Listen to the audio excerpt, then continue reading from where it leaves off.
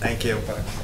Welcome to the Town of Hopkinton Planning Board meeting for Tuesday, May 1st, 2018. First thing on the agenda is the continued public hearings for the Trails of Legacy Farms. A couple of things just to reiterate that we have scheduled in 2 weeks a meeting to go over for lack of a better term, the Wilson Legacy Farms North intersection, trees, water, etc. So if I invite you all to come back, if you've got an interest in that, and we'll try to figure out what's going on. We're also, Cliff is going to be handling the meeting. We're going to try to group some sections together and then open it up for questions and do it that way and keep it moving. What I also suggest is if you're, again, going back and making points, if I tell people on the board, and they can all verify, if you have a really good point to make, you can make it in 2 minutes. If you then talk long, it probably is not a great point and you're making it up on volume. So we want to hear everybody, we want everybody's input, and I will turn it over to Cliff. Thank you. Welcome, everyone. Thank you for all coming. If we could get an overlay of what's been going on with the developer to start things off, that would be great. Anything new that you'd like to add for us to? No new information, but I assume we should just pick up where we left off. Yep. If that's okay. Sounds right to me. Okay, great. So I believe the next item is utilities. And I can give you a very brief overview. In general, water, sewer, gas, and power provisions were all installed along the frontage of the site as part of the roadway project. So essentially, we just need to put a plug and play, if you will, and tie into those locations that were provided. So again, water, sewer, gas, and power throughout the site. Just to touch on sewer quickly, there's a single pump station proposed right here at the end of Road A. So the entire site on the for phases 1 through 3 flow by gravity to that pump station and then by force main to its ultimate connection point to Legacy Farms North. Excellent. And you need to get into more details on utilities. It's pretty straightforward. Does anyone from the board have any questions for the developer? I have one question to the chair, and maybe I missed. Everything's going to be underground? Yes, absolutely. And where is the kind of like control box? Is there a control box per se? For power? For power. So what typically happens is once a plan is approved, we submit it to the power provider and they give us transformer location, switchgear, things of that nature. So we typically show power services in a schematic manner on permit level drawings. Got it. And then they make the final determination. They will not even entertain a work order unless we have an approved project. Okay. Anybody else? Amy, do you need some catching up? I don't think I missed anything. We're just giving the introduction. Yeah. Okay. And Frank, anything? Thank you. Okay, so with that being said, we will mark utilities off, if that's okay with everyone. Just to my chair's point is that we will get to the public. I would like to hold off until the public comments at the bottom, but if we have much to do about something, we will listen to it, but as long as it's concise and to the point of the matter. So I want to just make that very clear that we're trying very hard to mitigate this whole thing to the best of our ability and stay within our scope of dealing with our bylaws, working with the neighbors, and making sure everybody is working together. So thank you for that understanding. On the next one that is up is construction management plan. Can we talk about that a little bit, please? Absolutely. So the first sub-item is the phasing plan, which I have up on the easel for you right now. As we've described in the past, the project is anticipated to be built out in 4 phases.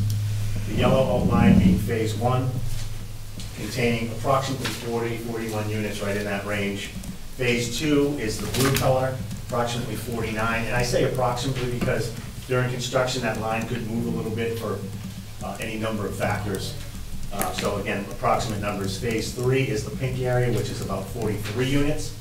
And then finally, approximately 47 units for the green area in phase 4. And as you may recall, last time we were here, this plan does not reflect that. This is the original phasing plan, but one of the units where our new emergency access is proposed was moved to phase 4. So the numbers that I just read to you reflect that one unit moving. Right. And you would replace that one phase 4, right? Right. Correct. That's good. Okay. Does anyone on the board have any questions? Part of this is that there's going to be an approved management plan? Yes, thank you. With no questions being needed or asked? Is that, everybody satisfied with that, part of that construction management phase plan? I have one question for that. As each phase is completed, is the landscaping then done on a per phase basis, or is it all built out and then you do the landscaping? I guess the nature of the question is really, especially along the first group, the pink group, that's the one that's most. That's 3. Is that 3? Yeah. Yeah. For 3, that's the one that's most closely abuts Wilson Street, right? So the visual impact of that is going to be greatest in that area. Is the landscaping done at the end of that particular phase, or do you complete all the phases? It's actually done during the Yeah. phase that we're working on, because people are gonna be moving in at a certain rate, and those units would be landscaped before other units in that same phase are completed and ready for occupancy.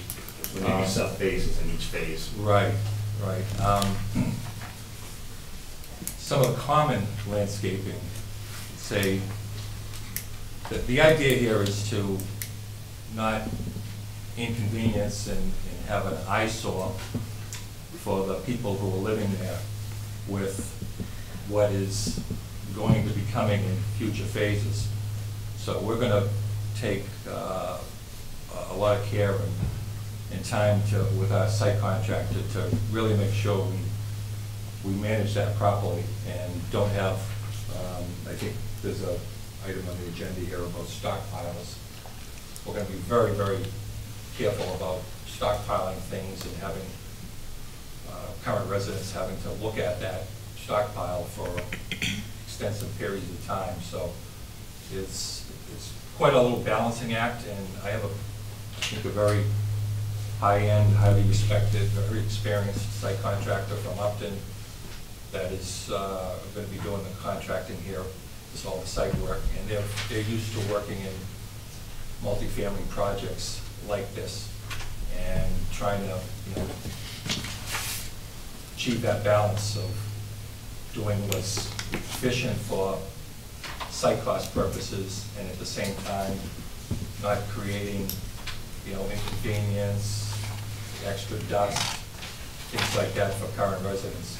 So I couldn't tell you exactly today how that's going to happen, but we would have weekly meetings with our site contractor, and that's something that's very carefully going to be looked at, because the site work is really a marketing, it's almost a marketing component of the project, and we're trying to build and do site work at the same time that we have people living there, and we certainly don't want new potential buyers to come in on site and see, a mess that the current residents have to put up with, because that's almost looking in the face what they're going to be faced with when they move in. Well, and that would bring me to the point of this, is that you always have to continually mitigate the dust and the debris and everything else going forward. So Absolutely. So, you by all bylaw, you have to take care of that stuff anyway, and then I thought you were gonna go from phase to phase on completion before you renovated each phase. I don't know why I thought that, but that's not the way it's gonna be. You're gonna, as you build, sell them, occupy and continue to build in neighbors? Right, everything's basically gonna be done based on the rate of sales, I see. so. And that was one of the reasons that we had proposed a construction access road through the field, a temporary access, so that upon completion of phase one, construction vehicles wouldn't be using this road through phase one. They would bypass that to minimize the impact on the residents. Okay. Through the chair. Yes. So when do you plan on putting in the construction access road? Is that going to go in after phase one and when you begin on phase two? Because that's where it will That be will needed. definitely go in phase one. It won't be needed right at the beginning when we first start site work, because we can use really call it the main entrance. Yeah, right. There's nobody living there. It's probably the most convenient, efficient way to get to anywhere in that first phase. But as that first phase starts to become completed, some of the units, then that construction road is going to go in, because we're not going to want any damage at that entrance, as that entrance starts to take shape and get completed, because that's going to be completed pretty early in the process, because that's a marketing. Front door. That's like the front door. There. We want that to look Identity. good. That's everyone's first impression of the community.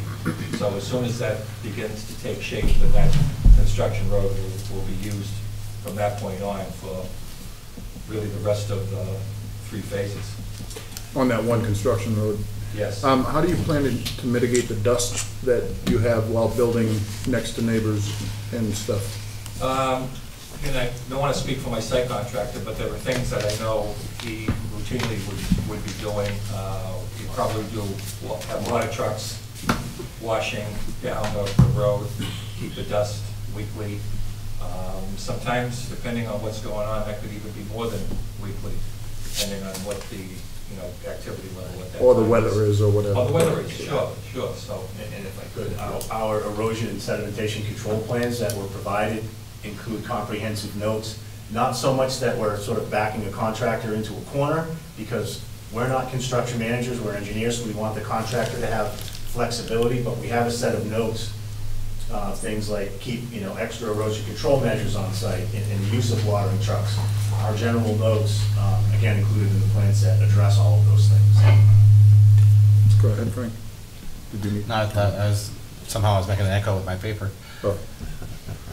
Anyone on the board? I do have a question. On phase 2, which is the blue, right? Yes, Correct. yes. So are you gonna start doing the work that abuts the road on Wilson Street there? What's the plan for that? The amenities associated with the project are in the open meadow area, so that's the only work. There's some grading and establishment of the dog park and the community garden. That is currently proposed to be part of phase 2.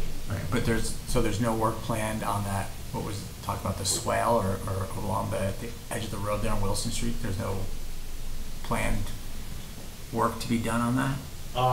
We haven't really determined exactly what phase that would occur in. It would logically be in phase 2 or phase 3, because that's abutting the roadway. I think Mr. McDowell wanted to say something. Sure. State your name and. Roy McDowell for Legacy Farms LLC. Thank you. We have offered, as I've suggested in other meetings, to do a swale. And I understand now you're having a meeting, I think on the 14th. We're happy to come to that meeting and discuss that in more detail, because there may be comments from the community, there may be comments from the board. We're happy to listen to, we're happy to add some thoughts, but we'll definitely participate in that. Thank you. Thank you for that. Does that, So I will just kind of echo that, Roy, I appreciate that. This is a bit of a hot issue for me. We've heard from the residents, and I appreciate that feedback. Again, I've told people as part of the running club, when we run down this road and when there's ice, it's from a pedestrian standpoint, it's only gotten worse since the development. So anything that can be done as part of this, which I know it's a little separate, but with your group, I'm very open and receptive to those discussions. can you go back to the mic, please? Thank you. And could you hold off Hold for? on, let her run. I thought I was next. I haven't made any decision on who's next yet. I'll come back. Mr. McDowell, would you please come back up to the mic? He's addressing my question. He's a And when please, for all the public, I will make an announcement when the public is gonna come up and do this, because we've had too many issues where it gets to be a yelling match, and I do not want that to happen tonight. We're gonna keep it under control, and we're gonna stay on point. So, as I said, and my chair had said earlier, we're gonna do it in a fashion that is mitigating it to get through this and to hear when it is appropriate. So I will call up people from the audience as we get to it.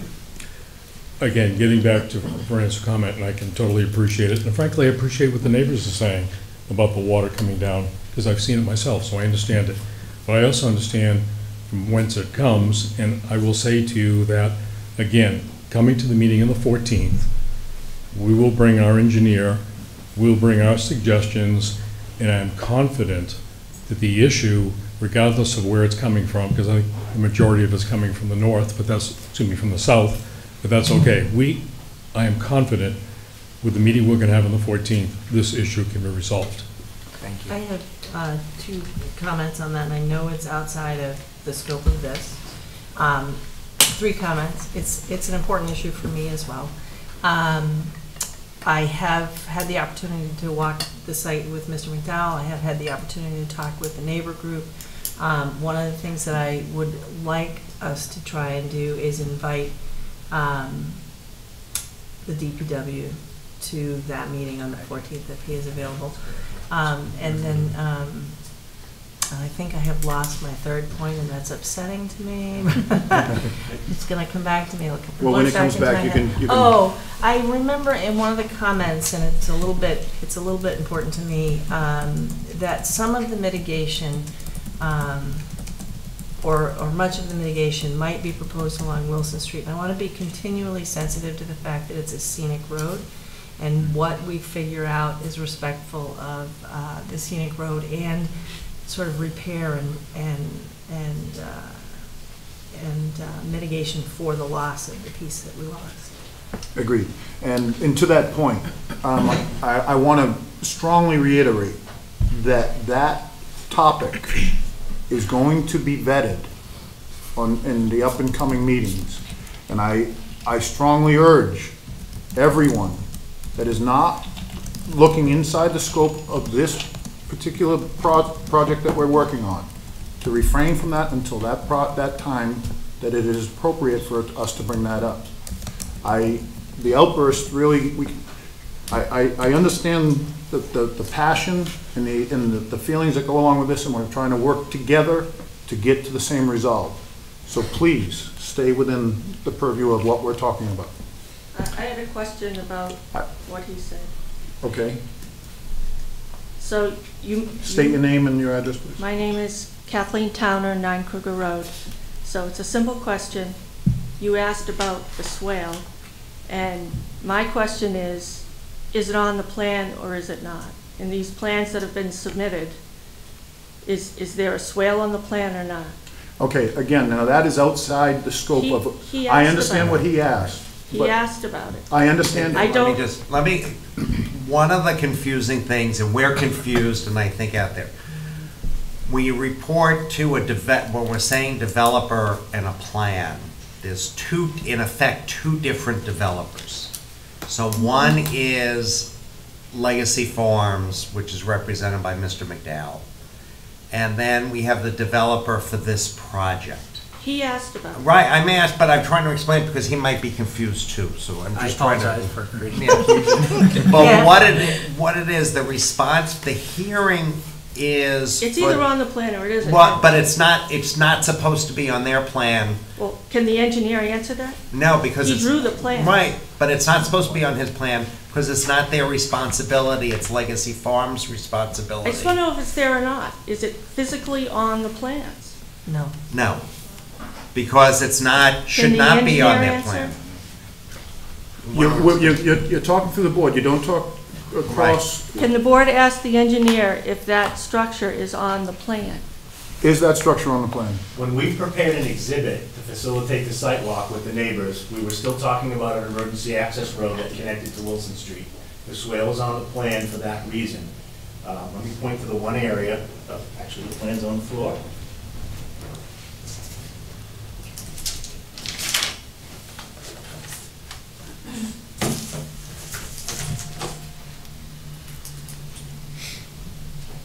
what we observed is water coming down the shoulder, and during a larger storm event, water would make its way down Kruger. That was what we heard 3 meetings ago.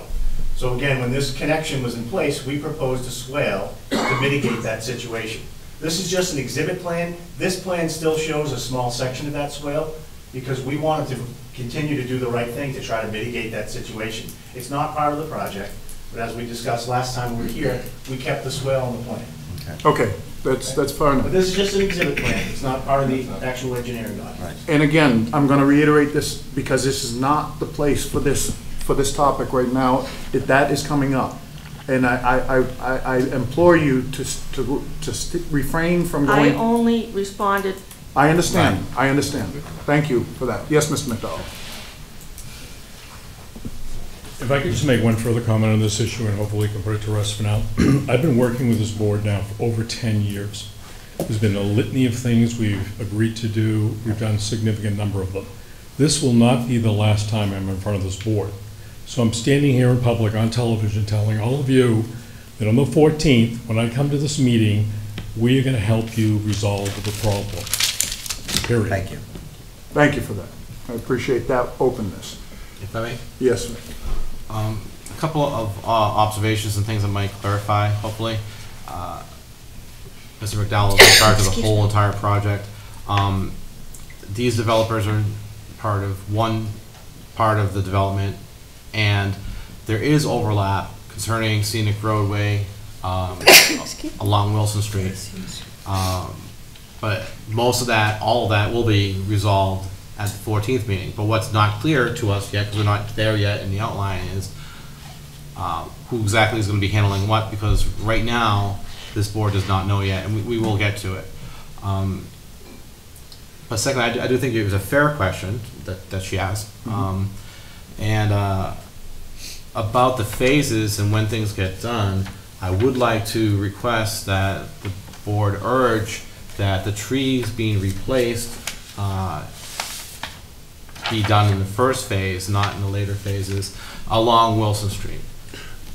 Go ahead, Mariel. Because I think you have a. And that's all I had to say about it. I don't mean to cut you off, but No, because cut I want you to know that I agree with you on that, except for the fact that, again, that is outside the scope here right now. But no, I'm talking about No, it's not.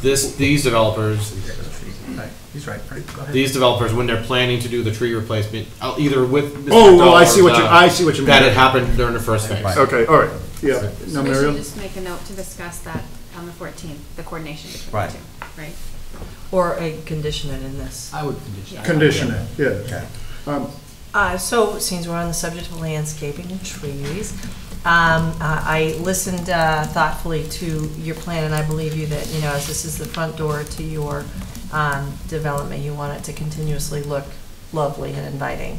I want to just make the point that we want you to pay special attention to the back door, so that the existing neighbors, while there aren't that many of them, have the same experience and expected enjoyment. And if more trees need to be added to shield the existing neighbors, that would be thoughtful and appreciated. And thank you for that consideration. I would appreciate that too. And I think the whole board, that speaks volumes for the board as well. I think that falls into the mitigation aspect of what you're doing. Right. And hopefully that is seen throughout the whole project, that there's some disturbances that go along with the neighbors, and if you can mitigate that to be the best resolution, that's what we're all here for anyway, okay? Through the chair, if I could get clarification, when I was hearing that some trees should be put in the first phase, I did meet with Muriel Kramer last week, and we talked about planting some trees with Eversource, taking down the trees along Wilson Street, and I suggested putting in 5 rather large-headed, 3.5-inch caliber maple trees along there, or another variety someone wanted. I'm not sure if that's what you're referring to as being planted in the first phase. It's not part of this proposal, however, we have said, if the board and the neighbors would like, that we would put in those 5 trees on Wilson Street. Before We hadn't talked phase? about that in the meeting. I have gone out to speak to people, as I said that I would, about the Yes. the issue on Wilson Street. So I don't think that has ever come up. I never said anything after our Okay, conversation. no, I so just as said far as I a know- point of goodwill, Yeah. because I know the neighbors are concerned. Yeah. All those trees are gone. Yeah. And I suggested when I met with Muriel that we would consider, if the neighbors would like us to, and the board, to plant 5 significant trees along Wilson Street in that stretch where the trees were taken down. And if the board would like that, the neighbors would like that, we would consider doing that in the first phase. In the first phase. Okay. Does anyone in the audience, anyone like to comment on that?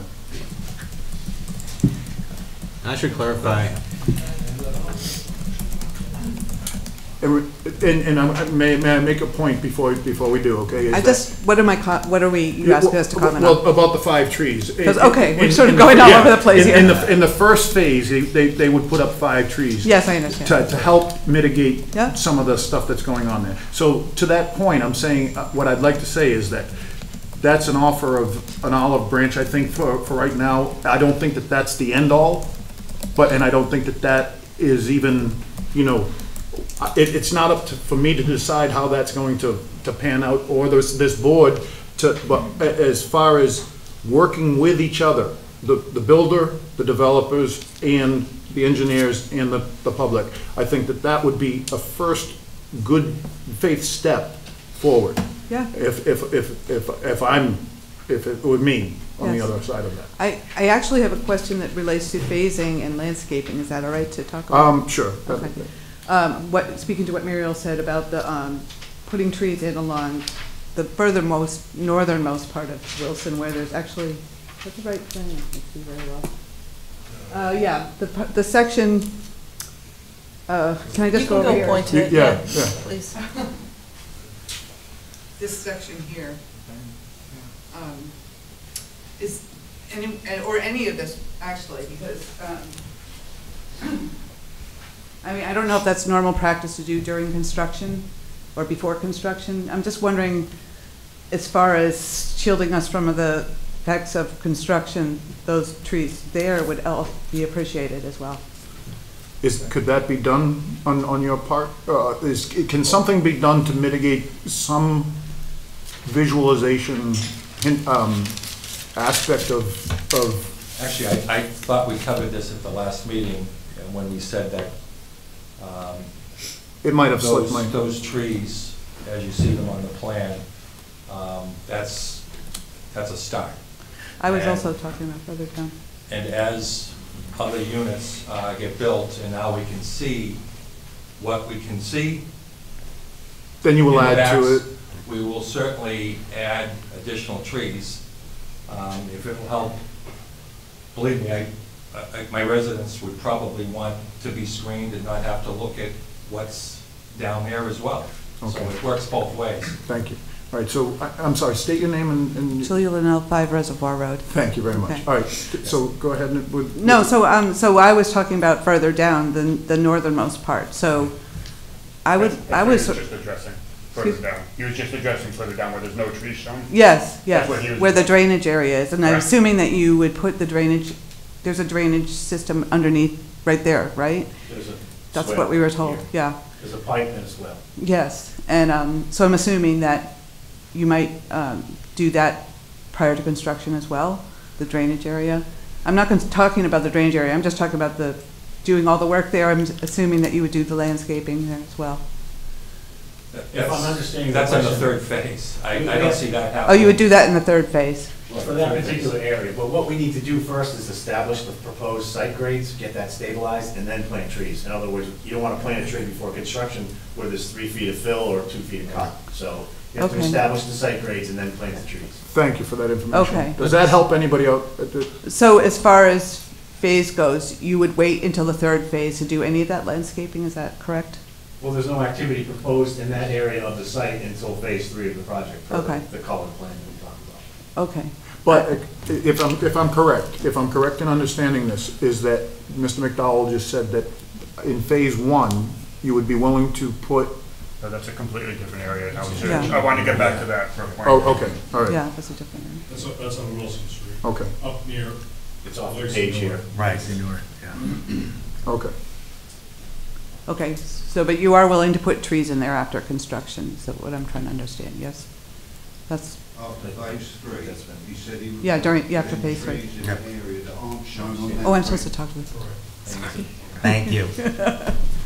Okay, thank you. So through the chair, just back to the comments that Roy was making about the 5 trees, and he did mention that during the site walk, and I'm glad that he's following through with big solid trees, and I just wanted to say that I thought maples would be a great idea because they're large trees and grow very well and would look good there. The only point I wanted to make, and I mentioned it offline to Roy, is that please put them in a distance away from the telephone pole so that they have room to grow. Good point. Yeah, for clarification, what I'm asking for is a little bit different from what I'm hearing, is that along Wilson Street, on the northernmost part of this parcel, there is a large swath of land where there are trees currently and could be future trees planted as part of this project. And since there is not construction going on and there's not any wetlands involved, I would like to see plantings occur along Wilson Street on the property that would help screen the neighbors at the beginning of the project, because it's not near the construction. And then as you finish the construction, add in the more trees closer to the buildings. Can I ask you a question to clarify? Do you mean on the Can you highlight? far side? You got your pointer with it? Wilson, keep Allow me going. to walk through it just one more time if I could. Yeah. Please. This white area on the plan, Yeah. all this vegetation is to remain. Yep. So it's already there. Plantings at the edge of the clearing will be supplemented behind that. What exists today along this stretch is sort of a scrub vegetation. It was completely cleared at one point and void of vegetation. It has grown back in over the years. But to my earlier point, we can't plant trees until we establish the site grades. Right. So it can't be the first thing that we do is plant a screen, because they'd be in the way, they'd be damaged. We have to establish site grades and then bring in the trees. Yeah, I just want to make sure that we're talking about putting some trees in because there are existing neighbors on the other side. So for their benefit, I appreciate that you have to do it when it makes sense, but along that far end of Wilson Street where you were just talking, make sure there's a little screening down there for existing neighbors. I think what we said is, again, 2 weeks in a row now, that he's willing to do that. And what we've done, so there are no neighbors on this side. Right. Again, Vin is willing to supplement that. Is that state park there? Yes. Totally? Right, this is a What's wooded- that, what's this is that a wooded building? area. But there's a reservoir, isn't there some type of work shed back there or something? What's that? Farther down. There's a water treatment. Water treatment, right. But that's a little farther down, I think. I think there's 1 or 2 houses back in that corner, though. I do too. Yeah. That's a little. If you could just use your pointer to point over to where we're referencing. The nearest home is here. Everything that we're talking about along that bend is completely wooded. No structures, no development. Isn't there one house back there? There's one house Yeah, here. I think so. Can you point out sorry, through the chair, can you point out the triangle that you're showing in the bottom map? Where is that, see that open area, where does that show up in the? top? On the bottom map on the floor, The triangle? Yeah. What do you mean by triangle? where you were just pointing with your laser. The open area between the road. Oh, so this area right here is what we're talking about. There's a single home here on Wilson, and then out behind it, that's right here, there's another home. But there's a significant wooded buffer between Wilson Street and that home. And then to the north of that home is entirely mature woodland. That's true. So again, this, let me see if I can get you oriented. This corner right here is that corner. Right. Okay. So go ahead. Chris Small, 5 Reservoir Road. If I could step to the map. Sure. I think it's this one behind. Or the one on the floor? Okay. This road is the road that Julia and I live on. Our house is here that you see on this map. Yeah, it's back up. Buried in there. Back of the corner. Yep. Back in here. Yep. Right, but your access is from Kruger, correct? Yes. Right, so that this is a... If I could finish. Sure. Okay. We're here. We will see, and we see out of our bedroom window, everything here across the street. We see everything coming up this hill.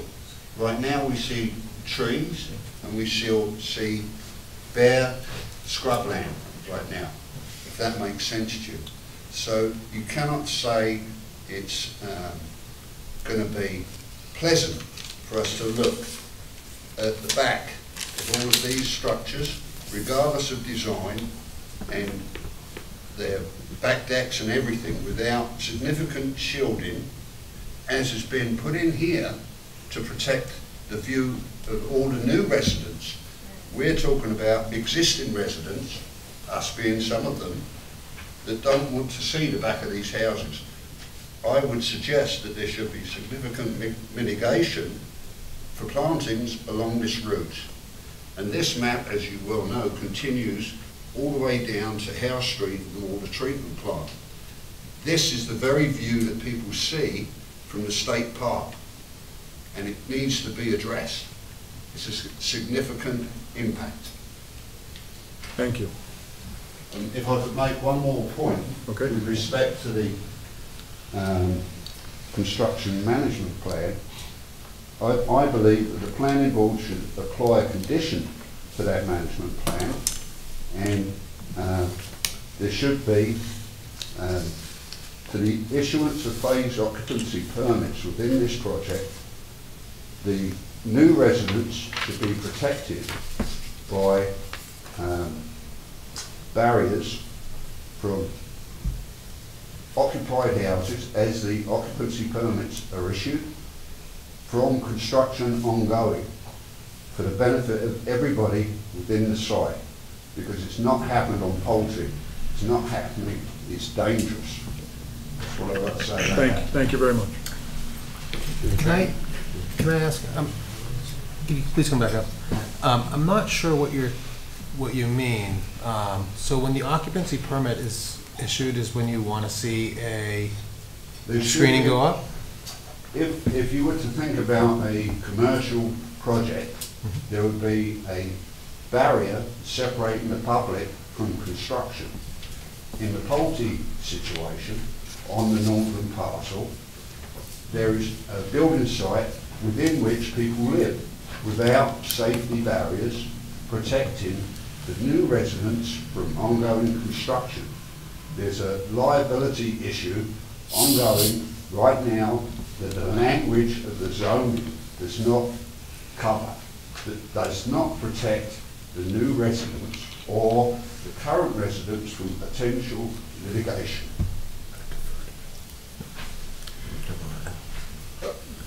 To that, go ahead, Frank. Yeah, after we got the email, the letter about this, I drove through the north side, and he's exactly right. There are kids playing, and then they're not in the houses that I saw, but next to wires and hoses and construction materials all over, and it was after the workers were gone, but there were signs up saying no entrance on each of the homes that are under construction, but a sign's not going to stop a teenager from exploring. So maybe there should be something. We should do about both sides of this. I'm not sure what. Anybody else on the board? I would suggest to leave it now during construction. Who supervises construction, Elaine? The building inspector. Building inspector is to basically say. And also the board does have an engineering consultant do inspections as well. To do whatever is necessary to ensure safety for surrounding residents. And rather than us trying to determine exactly what should go up, let's put a provision in, leaving it to the people whose job it is to do that. And I agree with that. So, go ahead. I was going to say, to comment to his first point about the trees, I think what I heard, and correct me if I'm wrong, that you were open to putting some additional trees/landscaping along the existing northern area of Wilson Street where it bends around. Am I correct in that, what I heard? Right. Yeah. Actually, I'm Trees to be fine here. with just adding trees. Okay, all right, we get it, now. We do appreciate trees. Thank you so much. Does that, Mr. Small, does that help address one of your concerns that you have? Absolutely, certainly. Yeah. Thank you. Thank you. Appreciate that. Okay. All right, with that being said, go ahead, David. I just want to go back to the second point about safety. and John, I understand your point, but that doesn't really, it's not helping us if we look back at what's happening with Legacy North right now. So, is there something that, is this maybe a zoning, a ZAC issue where they can address something going forward to something like this? I just feel like we're skirting it and not really addressing it. To that point, I think, Well, why don't we ask Elaine? Elaine, would that be a bylaw, What exactly? I don't think it would be a bylaw, it may be a general bylaw, but not a Okay. zoning bylaw. Right. But something we could discuss. Yeah, we could discuss it and recommend that a Yeah. general bylaw related to that. because Because that doesn't fall within our purview. Sure. That's the Board of Selectmen. and to that point, I think, David, that we have found issues that have come up throughout all of our bylaws and everything, and we've made adjustments to those, and I think that there was a reference point of how we've made adjustments over the years, and we can't figure out a problem until the problem is in front of us. Why don't I make a suggestion? Why don't I draft a letter? We can work on a letter, Board of Selectmen, presented at the next meeting. That'd be great. That Thank you, John. requested. I would really like to talk about it, though. I don't know necessarily, I'm all about safety, but I don't know that I have ever seen residential construction be protected by fencing or whatever, and I just want to, sometimes unintended consequences, I just like to Yeah. have the conversation before we whip off a letter. and No, say- no, but the letter will say to look into what would be necessary. And I'm the last So to one explore it, not to to explore it, suggest because it. I don't think it's up to us to dictate what is safe construction. So can I don't know if maybe to Frank's point, if we could ask the building inspector to go take a look at what Frank saw to make sure it seems safe to him and complying with him. And I just, Go ahead. Mr. Chairman, in most communities, this comes under the purview of the building commissioner. Yep, that's why I want to defer to, right. And there are mass general laws for open trenches and excavations Right. that have to be protected. And I'm sure that those are being adhered to as best, so go ahead. so I just wanted to follow up that I think it's more of a situation with the Osmud, not the Osmud, the open space, yeah. What does this fall under? Is it Osmud? Yeah, Osmud, mixed use, right, sorry, mixed use. Because everything's so close together, I think in all our traditional developments, it's not as big of an issue because of the distance between houses and stuff, so unfortunately, we probably won't get this resolved until, we won't have many Osmud types in front of us going forward, but at least we can try to address the safety. So I guess that's my point of just having a conversation. I'm totally thrilled to have a conversation about it and sort of Yeah. see where we fall, but maybe not tonight. Yeah, Right, And send a letter. exactly. Thank you. I just wanted to note for our minutes, I guess, that he just mentioned that there are specific rules about open trenches. I did observe an open trench, maybe 20 feet from where these kids were playing basketball in their road and driveway. So it does sound like there is an issue that someone should look into, be it Board of Selectmen. Building I inspector. really, The building inspector. I really do like that Right. you're writing that letter. It shows that our board is trying to look forward on this. And it's, I don't want to be caught short on anything, because if there is an issue, we should look into it sooner than later. Okay. I totally recommend that you call the building inspector in the meantime, if you're concerned. Totally. Yep. Anybody else? All right, go ahead, Aaron. Yes. So this is just in the construction management aspect, not in this one specific area. But I see that we have the dog park in, the hidden in your colored, your colored schematic. The dog park is part of phase 2. Is that going to be built like in conjunction with the houses, or does that go in first? And what is the impact of phase 3 going to have on the dog park and those facilities while it's being built? Well, since those components are behind units in phase 2, it makes logical sense that those amenities would be constructed first and stabilized so that you sort of work from the back inward. I think that makes a lot more sense. Does that answer your question? Yes, but the second part is, will those areas be disturbed while phase 3 is going in? No. No? No, once they're It's established, complete? the final grades are established and seeded and stabilized, there'll be no more activity in those areas. And the construction access road doesn't kind of cut through that?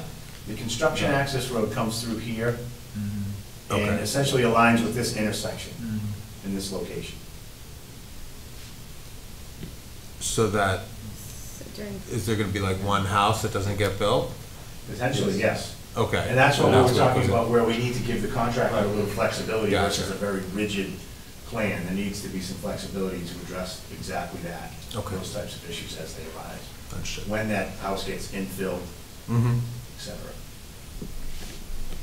Okay, I think it's All the right. same thing, like would they have to Okay. get, you okay? would they have to not build a certain house in order, Yeah. in order to fit that right in? So everybody okay? Everybody all right? All right, with that being said, we've finished I of the construction management.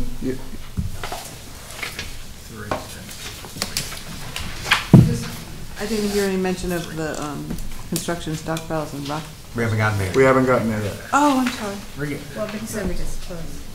Oh, we only, okay. No, Okay, just so- that one. so MI. we- Number one. We've gone through phase M1. M1. Yeah. Now we're going to M2. M2 is where we're at now. Thank you, Brian, for that. All right, so on cuts and fills, the scope of the site work. Sure. Can you give us a little background on that? Sure, I can give you a high-level overview. What we always do on any project is try to achieve a balance between the cuts and fills so that we don't have excessive import of materials or export of materials. In this case, we were able to get very close.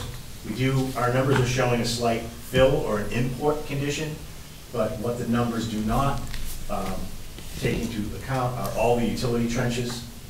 So if we're, again, in other words, if we're showing say an 8,000 cubic yard import, all the material that's going to be excavated for all of the sewer pipe, drainage pipe, power, gas, that material is, and what I'm trying to say is we don't do a surgical analysis. So I think what we have achieved here is as close to a balanced condition as we're going to get.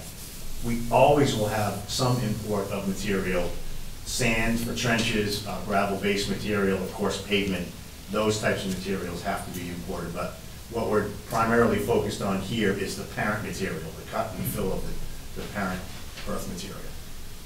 Correct. So we analyzed the site, basically phases 1 through 3 as an earthwork calculation, and then just because of the physical separation from 1 through 3 and 4, we analyzed that as a separate entity. And both conditions show a slight import of material and perhaps an export of topsoil. We do have a fairly thick layer of topsoil on this site just because of the nature of the previous use. So we may not be able to use all of that material in the final condition, so there may be an export of topsoil, which has a value, of course.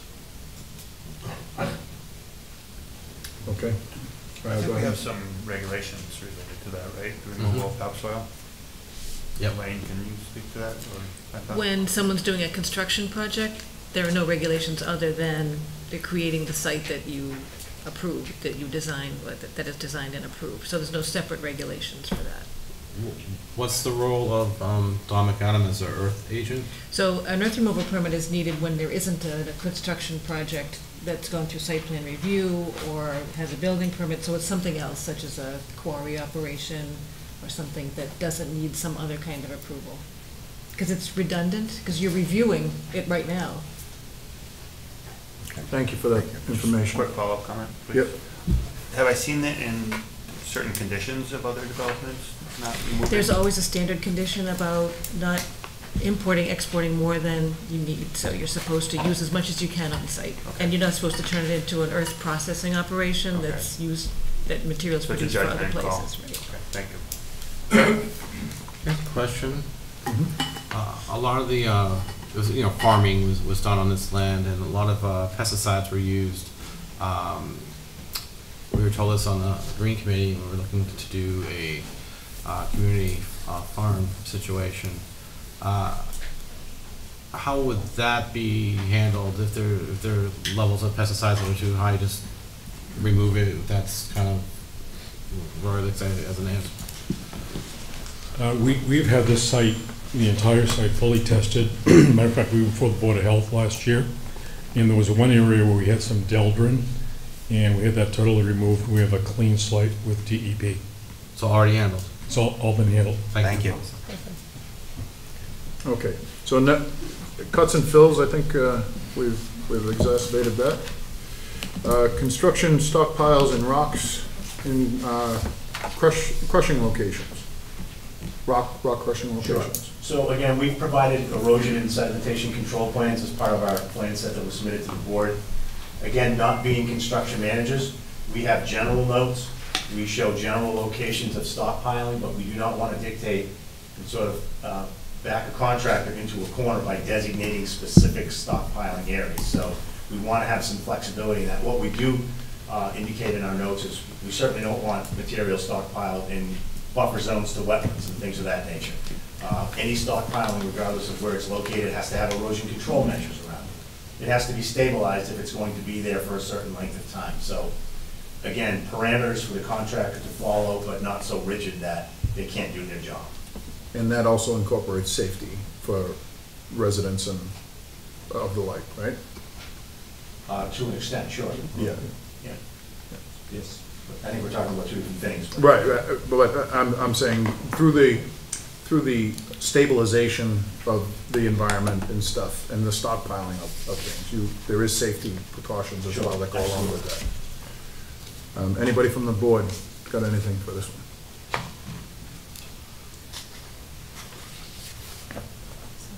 I guess I'm wondering, I want to make sure that the stockpiles are shielded from the residents' view, but we don't know where they're going to be yet. That's right. Yeah, But they'll be like big rock crushing, condition. we didn't tell you Big right now, condition. until we start doing our grading and. All right, to that we would question. know what we have for Yeah. rocks. Yeah. So to that question, the rock crushing, you don't bring in a rock crusher, you use the machine that breaks up the stone, is it? depends on the volume of material that you encounter. Yeah. All right, so we will make a condition of that? Would that be all right if can you phrase that for us, Frank? A condition to shield the stockpiles and the rock crushing equipment from the view of residents, something along those I lines. certainly respect where you're going, but I mean, when this is an active construction site, I think that's very loosely defined. You might be able to see a stockpile that's 300 yards away in the interior of the site. It may be impossible to quote screen that. So I would caution the board. I certainly respect and understand the intent. Right. So maybe if there's some sort of setback where a stockpile can't be within, 100 feet of a roadway or something to that's more measurable. I mean, I'm open to, Muriel, if you have a thought. I'm actually, my head is stuck on rock crushing. Sounds like- I'm just wondering about sound mitigation, so you would clearly make an effort to move that away from people as much as possible, right? I mean, Again, we're trying to balance this with Right. people who are living there. Mhm. I'm more concerned about the people who are living there, and, because they're gonna be the closest to whatever operation is going on. Right, and I just want to I'm- make sure that includes the people who are already living there and moving into Yeah, yours, they're gonna be right? a further Right. distance from that, but, Right. I mean, I've had a preliminary discussion with my site contractor, and he's gone up to look at the conditions at the Pulte site to see what they've uncovered as they've done their excavation there, to see, Sure. the volume of rocks and Mhm. and things like that, and he says it's, for a site the size of the site that they excavated, it was not an abnormal amount of rocks. This is New England, we expect to have rocks, and pretty large ones here and there, but the quantity that he saw over there, and he talked to the site contractor over there who actually had a history of many years up here on the site, and my site contractor would prefer to truck those away. In fact, he's already got an arrangement with, I believe it's Tresca Concrete in Medway or Medfield, where they will take the boulders, basically just put on a truck and truck down to their plant. So there'd be no rock crushing operation. Generally, you don't rock crush unless you're looking to use the crushed rock on site. Okay. And I don't think that we're going to be doing that to any great extent. In fact, I don't think we're going to do it at all. But again, we don't want to tie ourselves in and tie my site contractor's hands with conditions that, you know, make it difficult for him to do his job. I think he's going to be very sensitive to the things we're talking about here. Okay, Thank you. yes. So I had a comment about Katie Towner, 9 Kruger Road. I had a comment about the stockpiling and the that blue area. I suspect is going to be an area that might have some stockpiling, and so my concern is the how the effect of the stockpiling on changing the impervious nature of the land, and how that given that this drainage solution might be, you know, some time in being fully implemented, the stockpiling and you know, the road that's going to go through there, all of those things are going to exacerbate a bad situation. We already have a situation where we have essentially a stream draining into the road.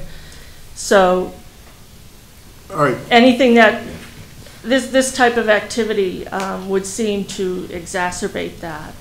thank you. So to that point, again, I think it's been reiterated over and over again, is that you have your due diligence to do things as you progress through, which is mitigate, make sure of sediment control and all that other stuff, and that is all in the scope of the development. So I think it's kind of redundant to go back into that again. Right. So we understand that our responsibility and is that all of the drainage that's created by impervious surface on our property is going to be kept on our property. None of this is going to go off property into streets. It's going to be kept on the property, and there are plenty of mitigation. And that's what the building inspector will do anyway, is to make sure of that. So thank you for that. Right. I appreciate that. State your name. Julia Linnell, 5 Reservoir Road.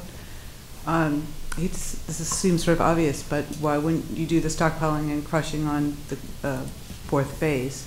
I don't know what you do when you start building the fourth phase, but it's away from everybody. And I know, I'm not gonna answer. What I'm asking is, we just heard them tell us that they're probably not gonna do much rock crushing and stuff on the site. I have no idea how loud rock crushing is, but Yeah, and nor do I, but. I don't want to find out. But again, I think we're overstating the aspect of this, because this is what they have to do, and this is what the building inspector does to make sure that they're following protocol. So I think we're gonna defer it over to the building inspector to govern that. I'm just thinking from the viewpoint of the current neighbors. That's all. I understand that. Yeah. I understand that. And I think they're. It seemed kind of obvious to do that operation on. Well, that might seem obvious to you, but Right. under them, I don't know if that has anything to do with us mitigating to them how we can't tell them how to build, Right. because we're not builders. So we have bylaws that say what we look. Chair? Yes. I do see that between phases 1, 2, and 3 and phase 4, it's separated by wetlands. So I think that might be one of the reasons why you wouldn't want to stockpile for 1, 2, and 3 in phase 4, because then you'd be crossing a wetland. But then again, that's Yeah. outside of our scope of Okay. understanding, I think. Isn't that, I mean, we're only speculating. We're speculating at best, and I'd really like to keep it on track here, is that, again, how they construct, we set the guidelines, and they're there to follow them. And we have people in place to make that, and to watch over that. So let's let them do what they do right, and let us do what we do right, and keep you in mind as to how it affects you, and we're all trying to get through this. All right, thank you. Thank you. Should we add then a site condition that the stockpiling should be a certain number of feet from the roadways? That's not unreasonable to ask something like that. I was thinking along the same lines, that we would have some type of condition to keep a distance setback, as well as the condition that any stockpiled material should not interfere with drainage. Right. Can you elaborate on that for us? Does that bode with you as far as, can that be done? A specified distance from the road. From the road. So I would suggest that 100 feet is probably an appropriate number or distance to use.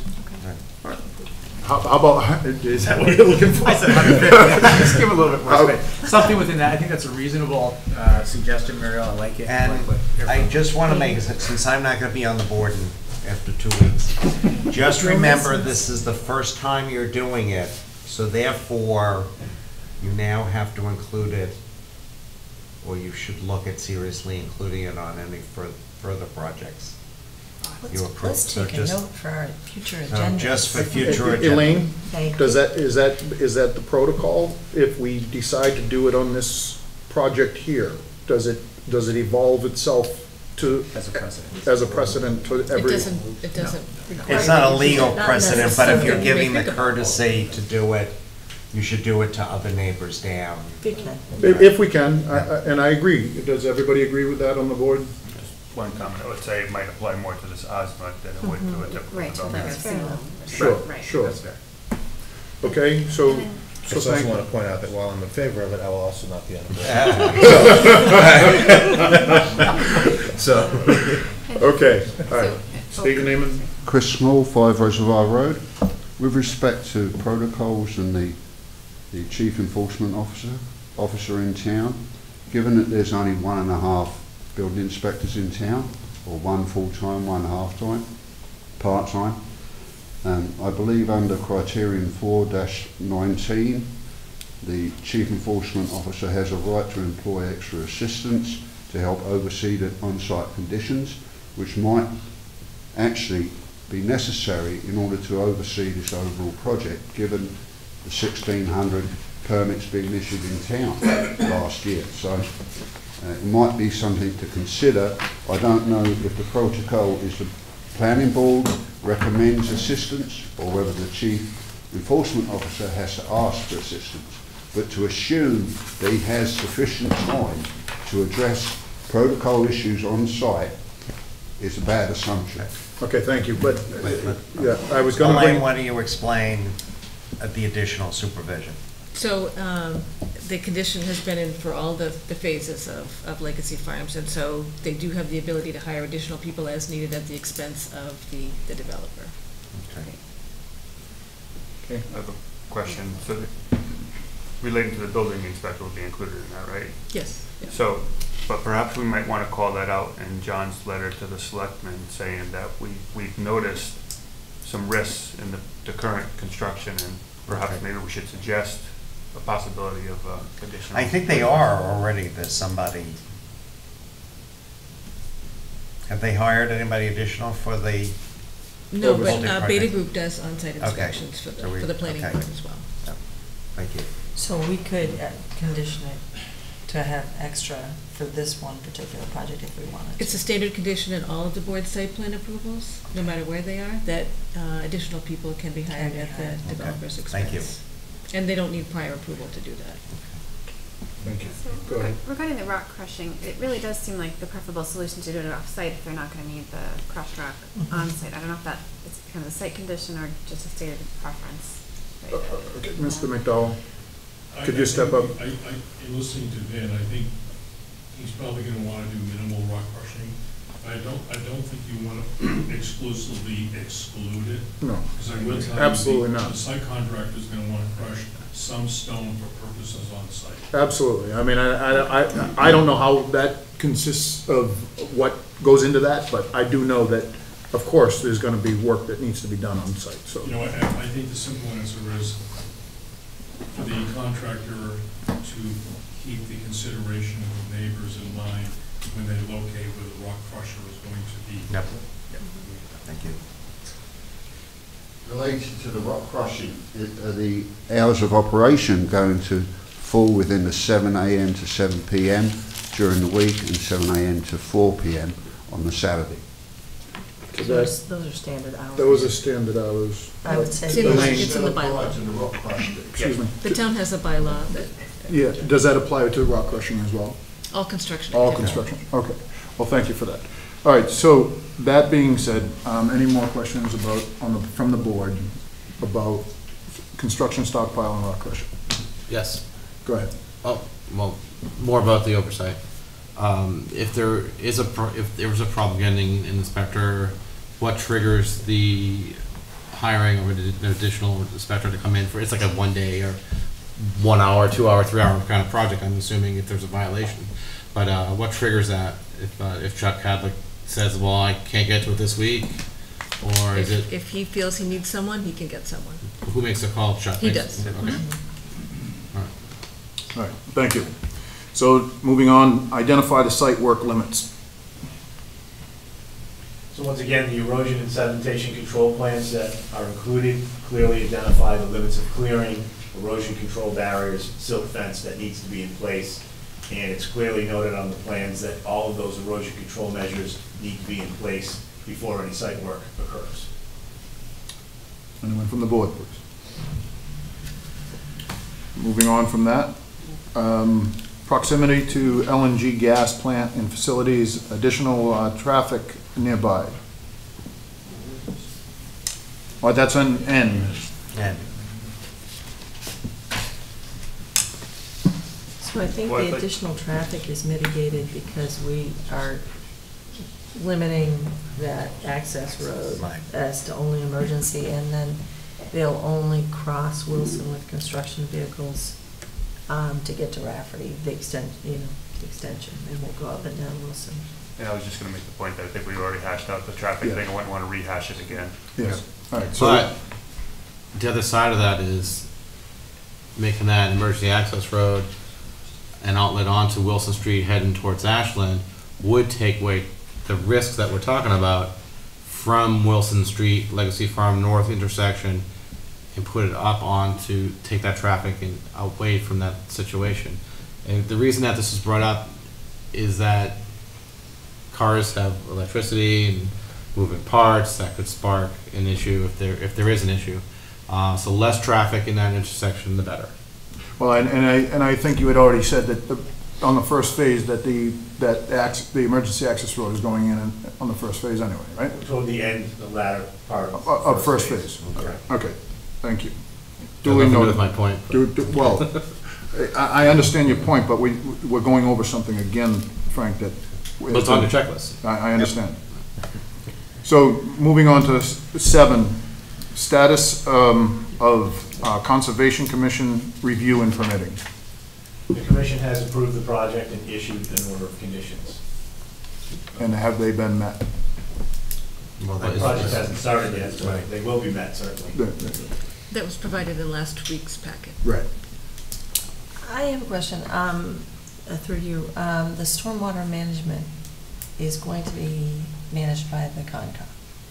Their jurisdiction is only within the 100-foot buffer of the wetland. So that we will manage, because the comments that we had, so they were satisfied from the stormwater management plan for their purposes? For their portion of the And project. I just want to know that there aren't any open issues for our purposes from our engineer for the stormwater management. Phil, could you elaborate on that? So we reviewed the project to encompass the requirements for the Conservation Commission as well as your bylaws Yeah. for stormwater management. So they've met, we've had some back and forth, and they've addressed all the comments that we had. And therefore, the commission was satisfied with that and issued the order of conditions. Thank you very much, Phil. Going on to 8. I had a question. Oh, I'm sorry. So, my question had to do with the area of the heritage property that drains into Wilson Street. It was identified as 11 acres on their report. So, my question is, should the, there was no specific structures identified for that 11 acres.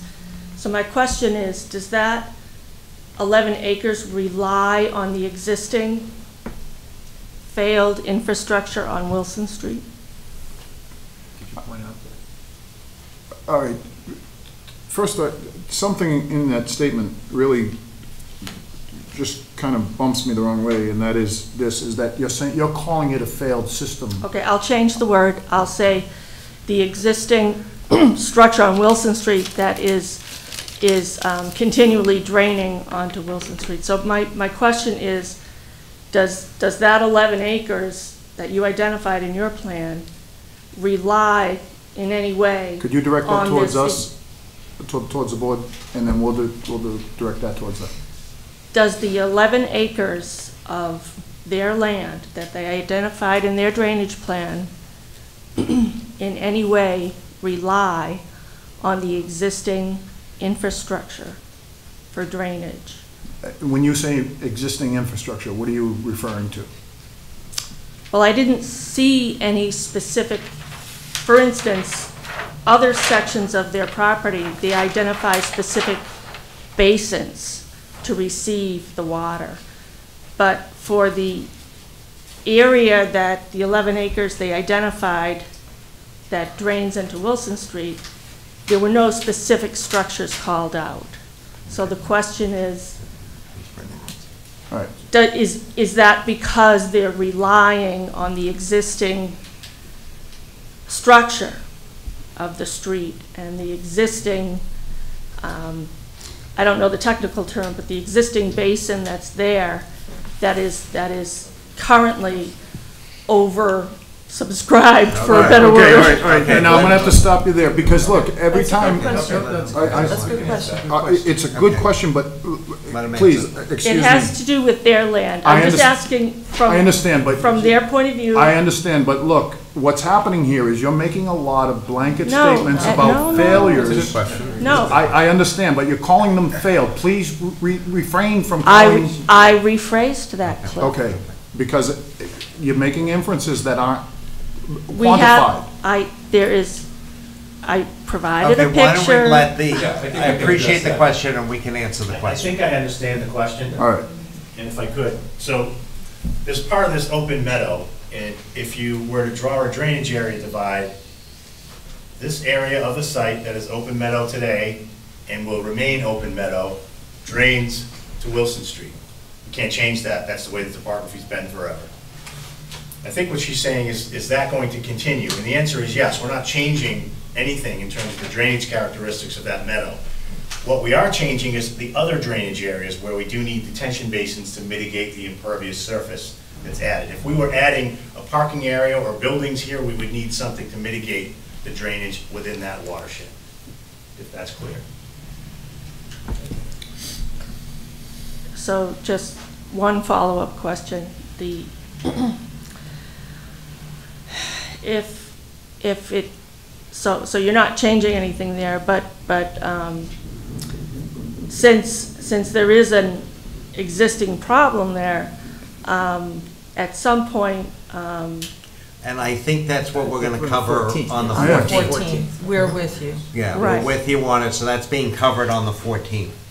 right, but wouldn't the construction plans that I've seen for the south state that any flow from your property, regardless of whether it's due to the failure of a structure beyond your property, it's still your responsibility. That's how I read it in the Yep. plan. And that's why it's gonna be addressed on the 14th, we're gonna talk about it. Thank you. So, moving on to number 8.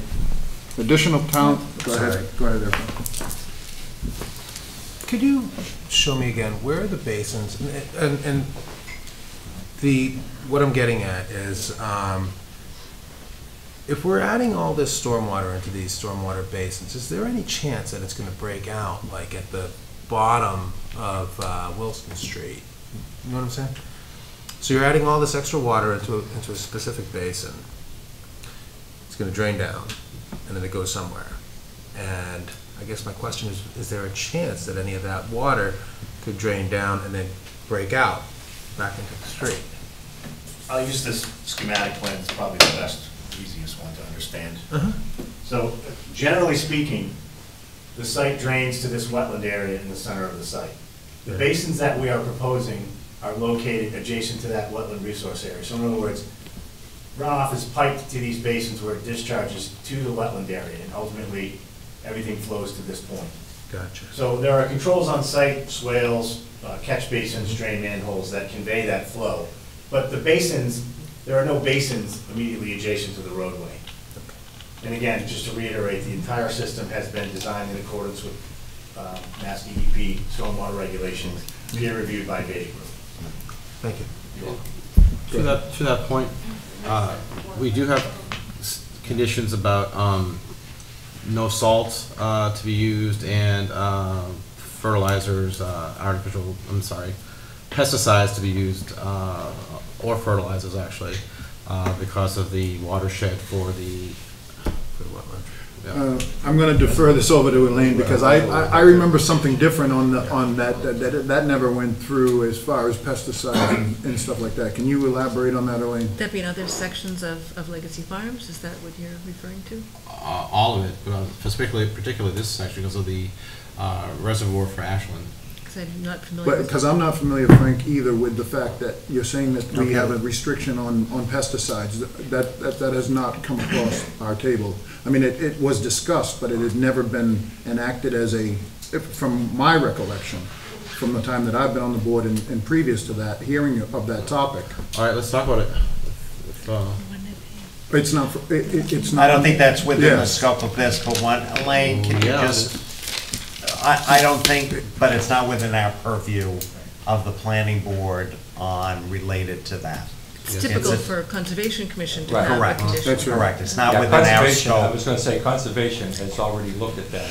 Right. And whatever they've determined we need is in the order of conditions. Right. I would like us to consider that we look at the amount of salt and pesticides and fertilizer that we'd be adding to the watershed, which affects the reservoir in Ashland. Okay, Right, and that's I conservation. understand that, has looked that's at conservation, that's another group that has been appointed to have that But responsibility. we were talking about stormwater management. Right, but we're talking about the water management, not what's in the water management. So I'm not going to interfere, the same way we wouldn't, I'm gonna stop you there. I understand, you've made the point. Thank you. We're going to move on. And through the chair, I Yes. just wanted to re-ask Irfan's question, just a little different way. So, the last point you made just concerns me a little bit that everything's gonna end up down, because that is really a curve in Wilson Street. Is there any concern about the flow going down towards the street, there where the street crosses? Again, what we have to do in accordance with the stormwater management regulations is analyze pre-development conditions, make sure that we don't exceed peak rates of runoff from the site under the post-development condition. That's why we have detention basins. They temporarily hold water back to mimic what happens under existing conditions. Okay, so I mean, there'll be elevation from keeping it from going up onto the road at Yes. the end there. Thank you. And Phil, from a Beta perspective, you guys are okay with that stormwater mitigation? You don't feel that there's any potential for overflow onto Wilson Street? Because there's a couple bends there, and it's pretty steep, right? The topography lends itself for that water, if it's not built right, to go right over Wilson. So we had the same question, Yeah. in which we asked the engineer to provide additional calculations for the culverts that cross the road. So they provided the calculations to our satisfaction. You guys report it? Thank you. So, sorry, just to be clear, a follow-up question to you. So there are culverts that go into the road there? There are 3 locations where there are culverts that pass. Could you just point those out to us, please? There's a small one, I believe it's in this location, actually it could be here, it's a 12-inch culvert.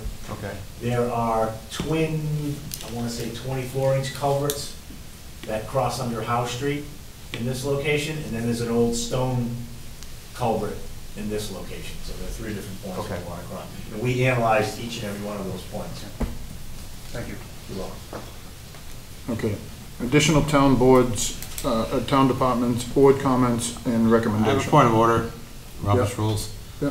All right, so the chairs and project leader don't want discussion on the matter, but I'm fully within my bounds to make a motion. And I'd like to make a motion, the following motion, that we, on this parcel, of this project, that we limit salt, pesticides, and fertilizers from the property. Do we have a second? So I just want to say, I'm not seconding it, but I do celebrate the interest. I have a fondness for crabgrass and no pesticides in my own yard. It stays short and pulls the dirt down. I don't know, my standards are different. But I have very, very great confidence in the other boards in town to do their job, and this was the purview of the Concom. And I would like to think that they did their job. I agree. But I do appreciate the intention behind it to protect the water supply. I think we all do. Yep. Yes. So, hearing no second, I move that we move on to. But there was discussion, so I want to assert my right to discussion. That's already happened. There is a difference between stormwater management and Conservation Commission's responsibilities, and there's an overlap too. We also have an overlap with our responsibilities as neighbors to the town of Ashland for the water supply, as well as the water that we get from Ashland. So I don't want to be poisoning the well here, but I made my motion, it wasn't seconded, and Duly I noted. do have a comment. Duly noted. Through the chair. Further discussion? Yes. So Frank, I might suggest that you write a letter to the Conservation Commission with your concerns. I mean, just as an individual. again, there's stormwater management, our purview. There is the watershed issues, which is Conservation Commission. Sometimes they overlap. In this instance, we're talking about the main, there's 3 outlets onto the property of the state park that this water is going to be draining down to. We're adding salt, pesticides, and fertilizer, which causes problems, as we've seen in Lake Maspinock with fertilizer. But I thought we had something like this in our conditions, but we don't. I made a motion, it wasn't seconded. Okay. I was just So making a to his suggestion. point, he's Sorry. just making a suggestion to you. You don't have to follow it. I can, no, thank you. All right, thank you. Now, moving on to, go ahead. So go ahead, there's some Yeah. discussion here, I'd like to kind of just be able to kind of air it out. I think other members also have some thoughts.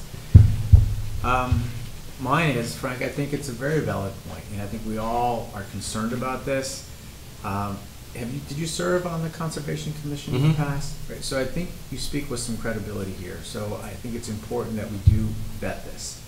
I'll look to Elaine, I'll look to Phil, again, that might be outside of the purview here, but I'd like to feel that, I think Concom has a view on things, and I'm not sure it's a overarching view of all the elements that Frank touched on, and I think it's important that we, where there's things that aren't discussed as overlap, at least address and acknowledge that. So thank you for doing that.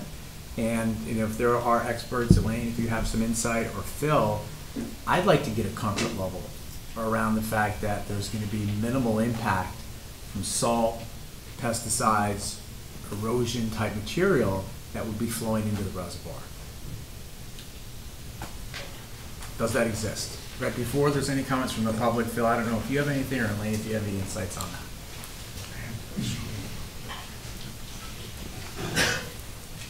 So, the project is designed according to the standards, there's 10 standards for stormwater management from DEP. And they include a number of best management practices, and the project has included a number of best management practices that include opportunities to collect and collect sediments and pollutants in their system. They include deep sump catch basins, which collects a lot of sediment, which particulates attach to them as well. So there'd be a lot of maybe some topsoils and other things. And then you have sediment traps before it enters into your infiltration basins. And during small events where you have the most amount of pollutants, those are infiltrated into the ground. And the soil is, just like septic systems are, treat the water and the groundwater. Anything that's in excess of that will overflow, as was indicated, in a controlled manner to the wetlands. The wetlands themselves act as, I want to say, cleaning. They have a certain amount of ability to remove pollutants from water before it would get to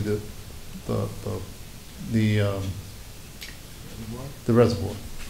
Now, having said that, if you want to, restrict the, I think that's a concern that the Conservation Commission, I wasn't at the meeting, but I wasn't part of that discussion, but I know that they look at those kind of things. So I don't know what the order of conditions says relative to those.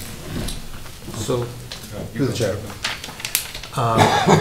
In your experience, do you see that the wetland would denitrify any of the stormwater that's coming in? Because what I'm worried about is eutrophication of the water supply. So if we're having excessive nitrogen coming through fertilizers, would the wetland kind of take that up before it discharged into the lake? So, obviously the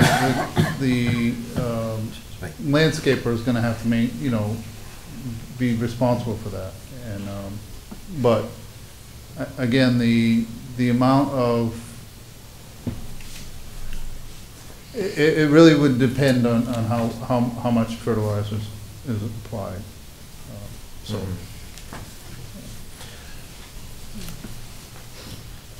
But I mean, that's a problem that all communities face in terms of. So through the chair, I have a question for Phil. Do you know off the top of your head what percentage of the flow will go through the culverts onto the other side of the road? At any given time, David? Yeah, rough average. I mean, is it most of it going to be absorbed in the drainage pond and stay on this side of? Wouldn't that depend on the weather? Street? So the stormwater management standards have thresholds based on the soil type. And there's a certain requirement based on how much impervious area you have on your site. So, for instance, A soil, you gotta infiltrate 0.6 inches of runoff, and it goes down based on the soil. So I think it's B or C soil. Let me just rephrase the question because you can kind of cut the clown. Well, just in a typical spring. Let me just ask this question. No, let me tell you. Okay. Let me explain to you. Sure. Okay, because storms are not consistent. You don't have like all half-inch storms. If you had all half-inch storms, there'd be no runoff. So I was going to qualify the question and just say on a typical spring, typical New England spring, would you expect a lot of the water to go under the road? So this spring or 2 years ago spring? I understand, but I'm not looking for an exact answer. I'm looking for a ballpark. So here's another thing. So the more water that falls, the less concentrated the pollutant is. So, like if you have like a summer thunderstorm, it hasn't rained for a while, the pollutants. Sorry, but I wasn't I'm not even bringing in pollutants. I'm just talking volume of water. What's staying on the south side of the property, roughly percentage-wise? And you could say a small storm versus a big storm. I mean, would you say like on a typical rainstorm that there's going to be a 50% flowing under the road to the other side? Is that hard to answer? Yes. Okay. Because I'm just trying to get a feel for how much water will be flowing into the lake.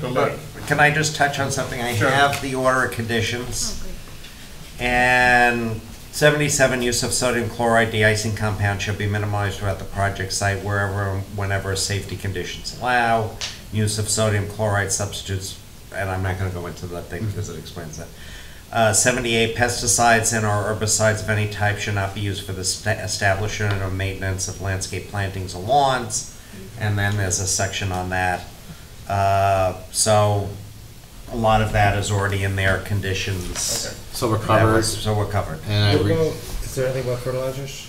Yes. That's what- Yes, that's Okay. what I was doing. I just didn't go through Okay, all thank the you. detailed Thank you. description of the chemicals in the. Just one final comment, so I just wanted to say, sorry if I put you in a position that you couldn't answer. I was just trying to figure out how to ask the right question, so. Yeah, well, the problem is, stormwater is not Very predictable. well, right. Okay, so we use really statistics to do, you know, the safety factors and all that stuff, so. So I withdraw my motion. I knew we had it covered someplace, and I'm glad that John found it. Thank you. And thank you for recognizing that we have it covered. Thank you, Frank, for sending. Yeah, so that's great, good job. So now that that's covered, go ahead. Hi, Katie Towner, 9 Kruger Road. So I had one question. There was one condition that was recommended by the,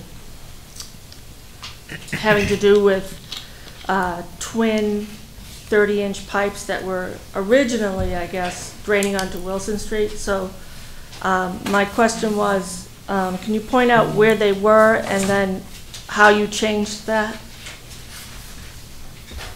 Go ahead, please. Absolutely. You're only seeing part of the picture here, but this is Road A, essentially, it's this leg of the project. Behind this row of units, there's a swale. So if you can imagine water running down this swale, our original design brought water to this point. It crossed under what was the emergency access road, now it's just a driveway. We had two 30-inch pipes that were picking up that flow, and it was essentially being brought around this corner. Phil at Beta brought up the fact that that might cause some additional water on Wilson Street. What we have done, you can see it on this plan, the majority of that swale is now being picked up in structures and piped through the site, such that rather than water being sent to this point, it's actually being piped through the site to the wetland. So that's, I believe, what she's talking about. And again, that was a comment that Beta had made that we addressed. Thank you for the clarity. And just for reference purposes, I don't know where, if you're interested, there's a lot of discussion in the order of conditions for outflow of materials during construction, et cetera. So a lot of what we had discussed is addressed in the already order of conditions. It was in your packet for the previous meeting. Okay. And that's where I saw it. Yeah. Do you have a follow-up question? I was just wondering if that was by gravity. With the- Seemed to go the other direction. All right, thank you. To her question, was that derived by gravity, the 30-inch piping going out? I'm not sure I understand the question, quite honestly. Water is all by gravity. You're not pumping. Honestly, I'm not. Yeah. So you're not pumping it? Yes. It is, thank you, Phil. Thank you for that. With all that being said, any other questions from the board on this topic? All right, moving on. Additional town departments and board comments, I believe, yes? And recommendations, yeah. Age, Well, Wait, so the other board comments were DPW and design review board, right? yes. Okay. So will we, in the conditions, will we put the recommendations of the design review board? There we go. I do have a lingering question, because I think we heard from the fire department, and I don't know how we resolve the fire department's statement that he isn't sure that he can meet response times. So Steve, could you come up and say hello? sorry, bud. State your name, please, just for the record. Hello, Steve Slammin. Poor hearing, so I didn't quite hear what you said. So I recall at one of our first hearings that you said, honestly, I'm not sure we can meet response times with this development. And if I misheard you, I want to know what your position is. Sure, I think I referred to just our capacity to serve, and we were talking about in general a lot of the projects that are currently going on. I have a request for 2 firefighters in this year's budget. It doesn't quite match up with the needs that I had been mentioning and asked for. Mr. McDowell made some comments, and I believe there is something in the paperwork for assistance to public safety, so I just don't know how it'll all pan out. It's in, your request is in the budget, is currently in the budget that's going to town meeting. The I- approved appropriation budget. Yeah, right now there's 2 firefighter slots in there. I have commented that I need more than 2 firefighters to handle the current demand in the town. So I think there are some other avenues. I don't know how it'll all play out. I want to understand, if, and I realize I'm putting you on the spot, and That's okay. okay.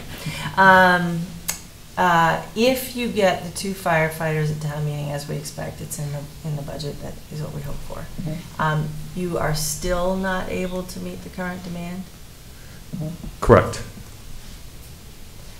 So I'm struggling with that reality from our perspective, I guess is my point. Elaine? I just wanted to note that in the Fifth Amendment to the Host Community Agreement, there are payments Yeah. to cover.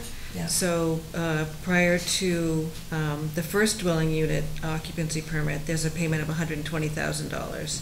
And then there's another payment before the 90th and another payment before the 180th. So there's 3 payments of $120,000 to deal with public safety response. Is it possible for us to condition the way that's directed to the town? No. See? Wouldn't that Well, be- it's for that See, purpose. would be nice. I'm just saying. I just add. I know it's for the purpose, by the way, it's for the purpose of public safety and fire safety, right? And so it makes sense, and I don't mean to suggest that other boards won't do the right thing. I'm just saying that we have a real identified problem. Yeah.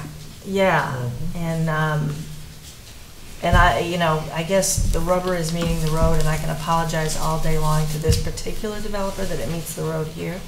But I don't think we can ignore that gap. And I don't know how to fix it. Well, I think it's, go ahead. I wanted to add that when we all went to the Citizens Training Collaborative, sorry, 4 of us went to the Citizens Training Planning Collaborative in March, and we heard about some Commonwealth grants, and I can't recall the name of it, for communities that were growing particularly quickly, Yes. and that you could get grants for public safety, like to get a new ambulance or things like that. So I don't know. We have submitted an application. We have submitted, Yeah. okay, great. And And- I don't know if we should write a letter to the selectmen since they manage the budget too, to express that, you know, these things are being Available. approved. And if we need more firefighters or policemen, we need to So if we have press that we need submitted, that. I'm sorry, Amy, I didn't mean to Very talk good, over Amy. you. If we have submitted a grant, is it for in general, or is it for a particular purpose? They have not identified yet what grants will be available, Okay. but we've asked to be qualified as one of the communities who is eligible for those grants, Mhm. which we understand that some of them will be for public safety. Yes. And I Okay, think to that point, Amy, that wasn't it stated that the towns that were growing exponentially, that they were like in the top priority Correct. of that? We definitely So- qualify. So Mhm. we're in a qualifying position for that to happen, so, Well, we qualify to be identified, which is what the application is. right. And then we would have to, I believe, apply for additional grants. So it's not, you know. It's not solid, but. It's awesome, but it's not an answer to And this again- conundrum necessarily. So, and to that point with Chief, is that he's asking for 2, he could use more, and I'm sure that town meeting has a lot of bearing over that decision-making and what you need for going forward.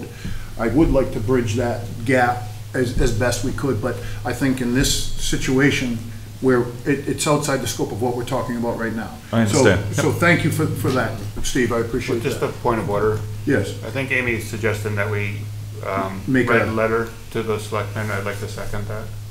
It's- Go here. I would too, and I think that we should probably see the letter before we send it off to make sure we're All in happy with it. agreement But with it? there is the money that is dedicated for this purpose, and we are, I mean, I think it's our responsibility to communicate pretty clearly Where that we we are want it. seeing a repetitive stress situation, and we want to make sure that our fire department, any department knows that we're listening to them. We can't ignore your feedback and your input. So just to follow up on that, Chief, under the assumption that you get the 2 at town meeting, what is the continued current gap that you would need, and have you looked at that maybe 1 or 2 or 3 years out, just so that this board can get a sense going forward, not for this project, but just going forward, where that Sure. potential shortfall would be? I did try to do some projections, and I think just rules of thumb are great. Is like, for the fire department, it's generally looked at about 2 firefighters per 1,000 in your population. So you can kind of, it's pretty easy to track our population growth over the last few years. The only anomaly that we got, and what I explained to the community, I think I fell short last year, was that the number of requests per 1,000 has dramatically gone up in the last 10 years. And I'm not trying to tell people don't make a request. I want our people to, we're here to help stop a problem early. But it's gone up significantly, the per 1,000 requests. So I think that's why we fell behind last year so much. And I told you that the data that I had, there were about 300 calls the year before that we ran short in sending out an effective force to. This year, it went up to about 354 calls. So that's where I'm explaining to you that I'm just kind of losing or falling behind on that. We did handle additional volume successfully, but that gap, not sending adequate forces to the number of calls is what worried me. I looked at the 2, 4, and 6 we modeled out. 4 was as big as I dared ask in any given budget year, no matter what we were looking at. This budget has 2, and there probably are some options that are on the table. I just don't know that how they fall. So Mr. McDowell's money coming in is one of the options, and the town may have other options, grants, whatever. I kind of got to bring the need forward. And I'd like to just say too that in a tough budget year, I'm very glad that they preserved that request. Sure. So, you know, kudos to everybody who's been working this very difficult problem. And to that point, we have a motion to send a letter in a second, so I would like to have that. I don't think, do we need a formal motion? No. No, we don't. For the allocations of those monies. Yeah, we don't need a formal motion. I'll draft a letter and we'll bring. All right, is that the next? We have consensus, it seems. Right. okay? All right, Appreciate the support. thank you. Thank you very much. On I that just point, wanted to add one point, follow up, sorry. okay. But I know we discussed this about a year ago with the police chief in front of us, and I think it was the fire chief as well, and we asked them for some statistics about the last 10 or 15 years, so we can put that in our master plan and actually get those numbers out in front of people so you can see the growth, so just want to remind. I want to thank Elaine for having our applications in for grants like this. You guys do a really good job with that. Yes, I agree with you, thank you. Okay, moving on now, please. Age restriction document review. You got something for us? Other than we will be in full compliance with the already adopted age restrictions that the town has passed for this community. And we have vetted that pretty well, I believe. Elaine, why don't you just I touch did what was in our enclose materials? I enclosed to- the master deed, so Right. it's in the master deed that was enclosed, and then DHCD, of course, will be reviewing all the deed writers for the units and approving those. Thank you. All right, For the community. record, DHCD is the Department Of of, Housing and Community Development. that's a state. Yes, and we'll work with the applicant to prepare the necessary paperwork to go to them. Thank you. Thank you. Thanks for the backup. To the chair, just a process question. Are you good? No, you're good. Go ahead, David. So do you think we could, or is our goal to try to get through these last few and come to a vote today? Yes. Okay. That is our goal. So, yes, come on up. Thank you. Julie Linnell, 5 Reservoir Road. I just have a couple on the questions about the 55 plus. Okay. While we're on that. These probably stupid questions, sorry. No stupid questions. Is 20% of the development exempt from the over 55 requirement? I think that's the state law. Roy, could you? Why would we have Elaine, why do you? I'm not familiar with. Okay, that's what I read a lot. That there's 20% of, is exempt normally for mass state law. I'm not familiar with it. No, that's not true? Okay. I'm sure you're well more versed than I am. So the question is would some of the units not be Yes. restricted? Yes. I think they're restricted in the master deed. Okay. For this project. All right, that answers the question. Okay, and then The other question is, could the 55-plus limitation be removed when market conditions change? I've heard that that could. They'd have to go back to town meeting, at the very least, to do that, because it's in the zoning bylaw, that there be a certain percentage of affordable units here. Okay, thank you. Thank you. Community impacts and mitigation. I think we've been clubbing that one to death. And I think we're pretty close to realizing that we can go through that unless somebody has something to add to that that has not already been discussed. That being said, moving. Yes, come on up. I did have a question regarding impacts, and I'm wondering whatever happened to the suggestion from me a few years back about performing a balloon test to determine the actual scenic view impact. And as a condition prior to approval, perhaps this might be a good idea to run, and that way you can determine whether it's negative, whether it's actually going to be detrimental to the view shed, which is my opinion. But for this board to actually be able to determine, in reality, not looking at that blueprint there, but see what's going to happen to people in the state park. We've got over 300,000 people a year use the park, and they look up that hill.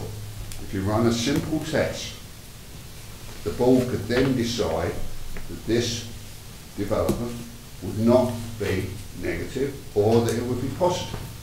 Either way, without the test, how do you know? You're just looking at that. You're not looking at the reality on the ground. Thank you. Thank you. Mr. McDonald.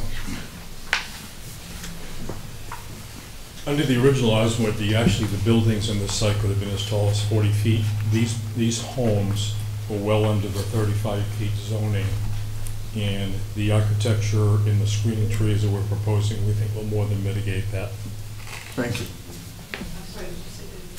Phil, do you have any comment on that at all? Sorry to throw you underneath that, but I think it could, on projects where that's a concern, I think a condition could be added that once the development is nearing completion and there's gaps in the landscaping, that could be provided. I think that was actually stated previously, but I think that's the best way to guard against that. There is a fairly when I drove up Wilson Street, there is a fairly dense forestation, at least when I drove it, between the road and the back row of those houses. I couldn't even see the treatment plant that's in between there. So, but you didn't go from the state park's vantage point and look through to see. So you wouldn't have any idea of how that looks. All right, and I say that. Did you want to add something? Well, yes. Could you come up, please? If any of the board was to actually take, I guess part of the problem here is there's a disconnect between people sitting at the table and the reality on the ground.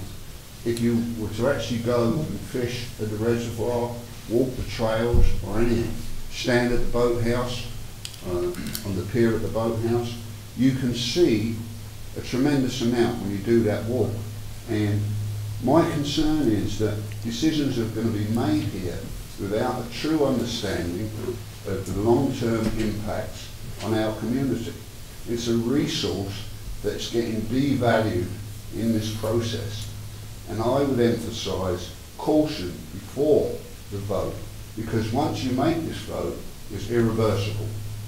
That's all I'm urging. Thank you, and I understand that, and go ahead, Mr. McDonald. And then I'd like to say something to that point. I think when we talked about this earlier, we've added a lot of trees down below. We've acquiesced this evening to appease some of the concerns of the neighbors and the board. to add additional trees. I mean, I've never heard of a project where it's gotta be, can't see 'em from anywhere. I mean, the reality is, you'll see little peekaboos of these homes. I mean, that's not unreasonable.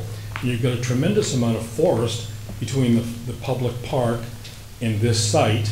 And might you see a house in the distance? You possibly could, but I think it's unrealistic to think that we have to 100% screen every home from every direction. We've added a significant amount of trees this evening, and I think we've more than satisfied what I think is reasonable. Thank you.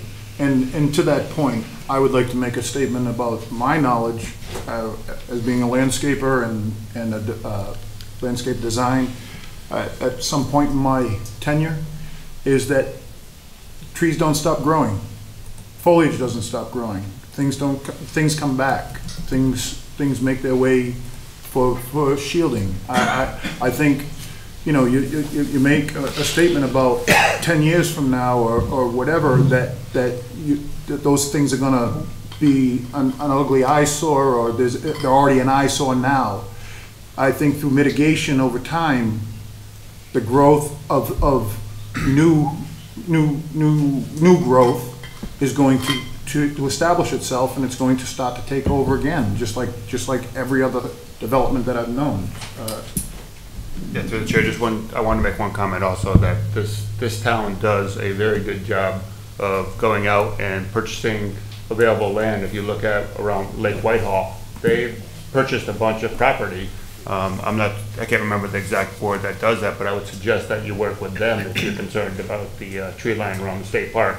Well, my concern overall is that I appreciate the developer's position and what he intends to do, and I know that it's not his intention to be detrimental to the town and our quality of life. But a byproduct of this development impacts the community I live in, and it impacts all the visitors that come to town. It has an impact, and what I'm trying to say is that I'm not clear-eyed why it has to be that a major decision like this has to be made in a rush and be forced through, and that the concerns of our community, our neighbourhood, deserves some respect and to be heard, and some of our concerns should be acted on.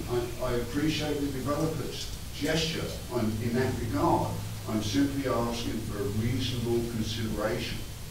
Thank you. Sorry, one quick comment to add to that. So unfortunately, we can't base our decision on opinions. A lot of our decisions are whether the guidelines, the bylaws are followed. So I just want to point out that we don't have a lot of leeway in that as well. Exactly. Wait, can I just say, you Hold have on. to be at the microphone. Everybody slow down, please. Microphone if you're talking. But. Yes. All right. So, do you understand his questioning? I mean, his statement? Yes, I do. Okay. I do. All right. Now, Frank, go ahead. Kruger Street, you can't see from Route 85. You can't see it from the state park. Maybe in the winter you might see a window or two at night. And that's the idea that I believe is what you're referring to as the nature of the neighborhood. I think following the same protocol with this new development, you won't be, I don't believe you'll be able to see any part of it from the state park, from the boathouse, from the lower reservoir, from the upper reservoir. But I would like to have a condition that if that is a situation, that we deal with it, have the developer deal with it with the extra screening if it does happen. Fran? I just wondered, I assume as an abutter, the state park or the state received notification of these hearings, right? Did they they did not send us any written comments or concerns? Okay. Thank you. So go ahead. I had a second point, but I don't know if you, okay. This is a little bit unrelated, but on community impacts on the schools, I know this development's not going to have any children, and if they do, there'll be a penalty. In our last packet, we didn't mention it publicly, but the public is interested that there are now 228 school children in Legacy Farms, and if they do reach over 266 in the first 6 years, there will be a financial payment to the town. And so I wanted to make sure that was said out loud that the public could hear. But I know this part of the development is not going to have any children, it's deed restricted. Okay, thank you, Andy. So, through the chair, and Frank, just to respond to your point, I do think setting up an additional condition on the developer is a little bit onerous. I'm very much in approval of their recommendation to put trees down below. It's pretty steep, right? And I think from the lower reservoir, you're not going to see it. But I do think potentially from the upper reservoir, you could see some of the ones in phase 1 at the higher areas of the development. I'm not sure what the developer could do to put additional trees that are not abutting on Wilson. It's belts and suspenders. I don't think it's an issue. I think that just in case. I hear you. So I'm respectful of that. I mean, you can't see the gas tanks. Those are 3 huge buildings, and they're not that much further, so you can't see those. It's the same vista, same woods. Anyway, I think I'm comfortable with what they initially proposed, some additional trees down Wilson, up Wilson. I just want to understand the process with the master plan special permit amendment process. Sorry, I'm getting tired. We haven't gotten to that yet. Yeah, we're not. Oh, we're not on that? No. Because I don't see it on the agenda. It is, it's 11, compliance with master plan. Okay, so, but just speaking to what you were just saying, that, what you can see, you will definitely see the ones that have been pushed in the new amendment right up against the state park from all along Wilson Street.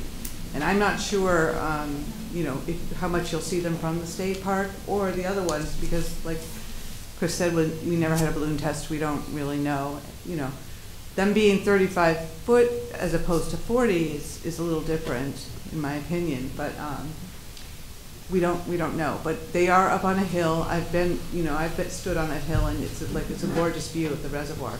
But if you're seeing the whole reservoir is seeing you. So. Thank you. Through the chair. Oh, can I say one more thing? Oh no, we're not. Through the chair. I'm supportive of Frank's idea that, once this is built out, if it turns out that we can see, having a condition that take a look, and if we need to add additional screening, I support that. Thank you. Elaine, has there been a precedent of that nature in the past? Probably. Probably. Mr. McDowell? My concern with that is it's such an open-ended issue. I Right. think it'd be actually quite dangerous even trying to finance the project, because a bank would look at that and say, well, what if you can't meet that? I mean, someone brought up a perfect point. What if from a distance you could see a roof and you need a tree that was 50 feet tall because of the angle of repose? And I think it's unreasonable in any project to say, gee, we don't want to see it from anywhere. I think the fact that we've added screening trees on Wilson Street, we've added additional screening trees coming up the corner. Vin has made a comment that, gee, once we see the homes in place, we may want to add a few more trees. So I think you've got a developer and a builder who want to make it right, but at the same time can't have handcuffs that make it impossible to achieve the end result. Thank you, Mr. McDowell. So can I ask for potential wording to cover what you just said as a condition? Well, number one, we have the existing plans on the trees on the plan. Yep. Mike has outlined an area for additional trees, and I think maybe something to the effect that the builder will use reasonable efforts to potentially add additional screening trees where it seems appropriate. Something to that effect. At least it gives you something to hang your hat on to come back and say, gee, Vin, by the way, remember you said you'd consider this? Now that we see that, please add 3 trees here or 4 trees there. You get something to hang your hat on. Is that something that's acceptable to you, sir? Yeah, exactly. That's fine. I think that's what Frank was saying, isn't it? Okay. As long as the wording is amenable to everybody. But worded much better, yes. That's fine. Thank you for that, Mr. Thank you. McDowell. Thank you. Okay, now we move on to compliance with the master plan special permit. I'm gonna defer that over to Elaine, Elaine. do you want to touch on that? That is number 11, compliance with the master plan special permit.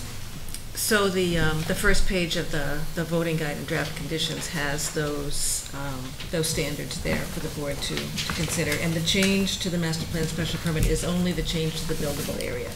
So it's not really a change to the permit itself, it's a change to the concept plan that was approved with that master plan special permit. So it's the shifting of the buildable area that you're considering. The yellow and green. Right. And these are the criteria. Do you want to review the criteria? Do you want? You want to do that? You want me to, I'll review the criteria for you, just so that we have that. Actually, let Fran do that. Using your team. See? Letting him go. Mr. Project Lead, could I ask a point of order? Could we have the chart be put up onto the board for the rest of the audience to see? The chart of? Of the shifting of the land? The yellow and the buildable area. Buildable area. What's the yellow? The yellow one. This one. Yeah. Thank you for that. That's the wrong one. That was an effort. This one, yeah, right? Yeah. I think so. I thought we had that earlier. There we are. That's the one. Yeah, that's it. Okay. All right, I believe- thank you. I believe that there were 6 criteria within the master plan special permit. The first one, master plan complies with the provisions of this article and of the design guidelines.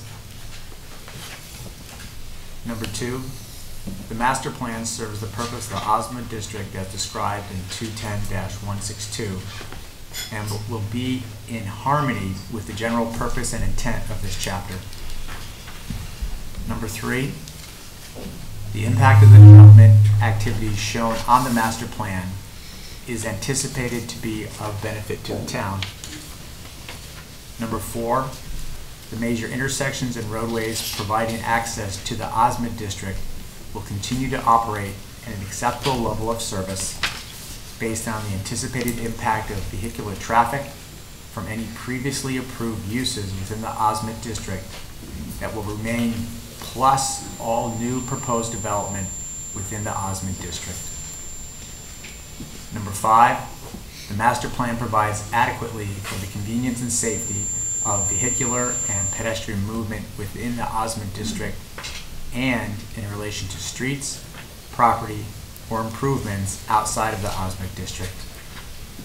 And number 6, the master plan provides for the adequacy of methods of disposal of sewage, refuge, and other wastes, provision of utilities, and the methods of drainage for surface water and seasonal flooding, if any, and protection of water resources for the town.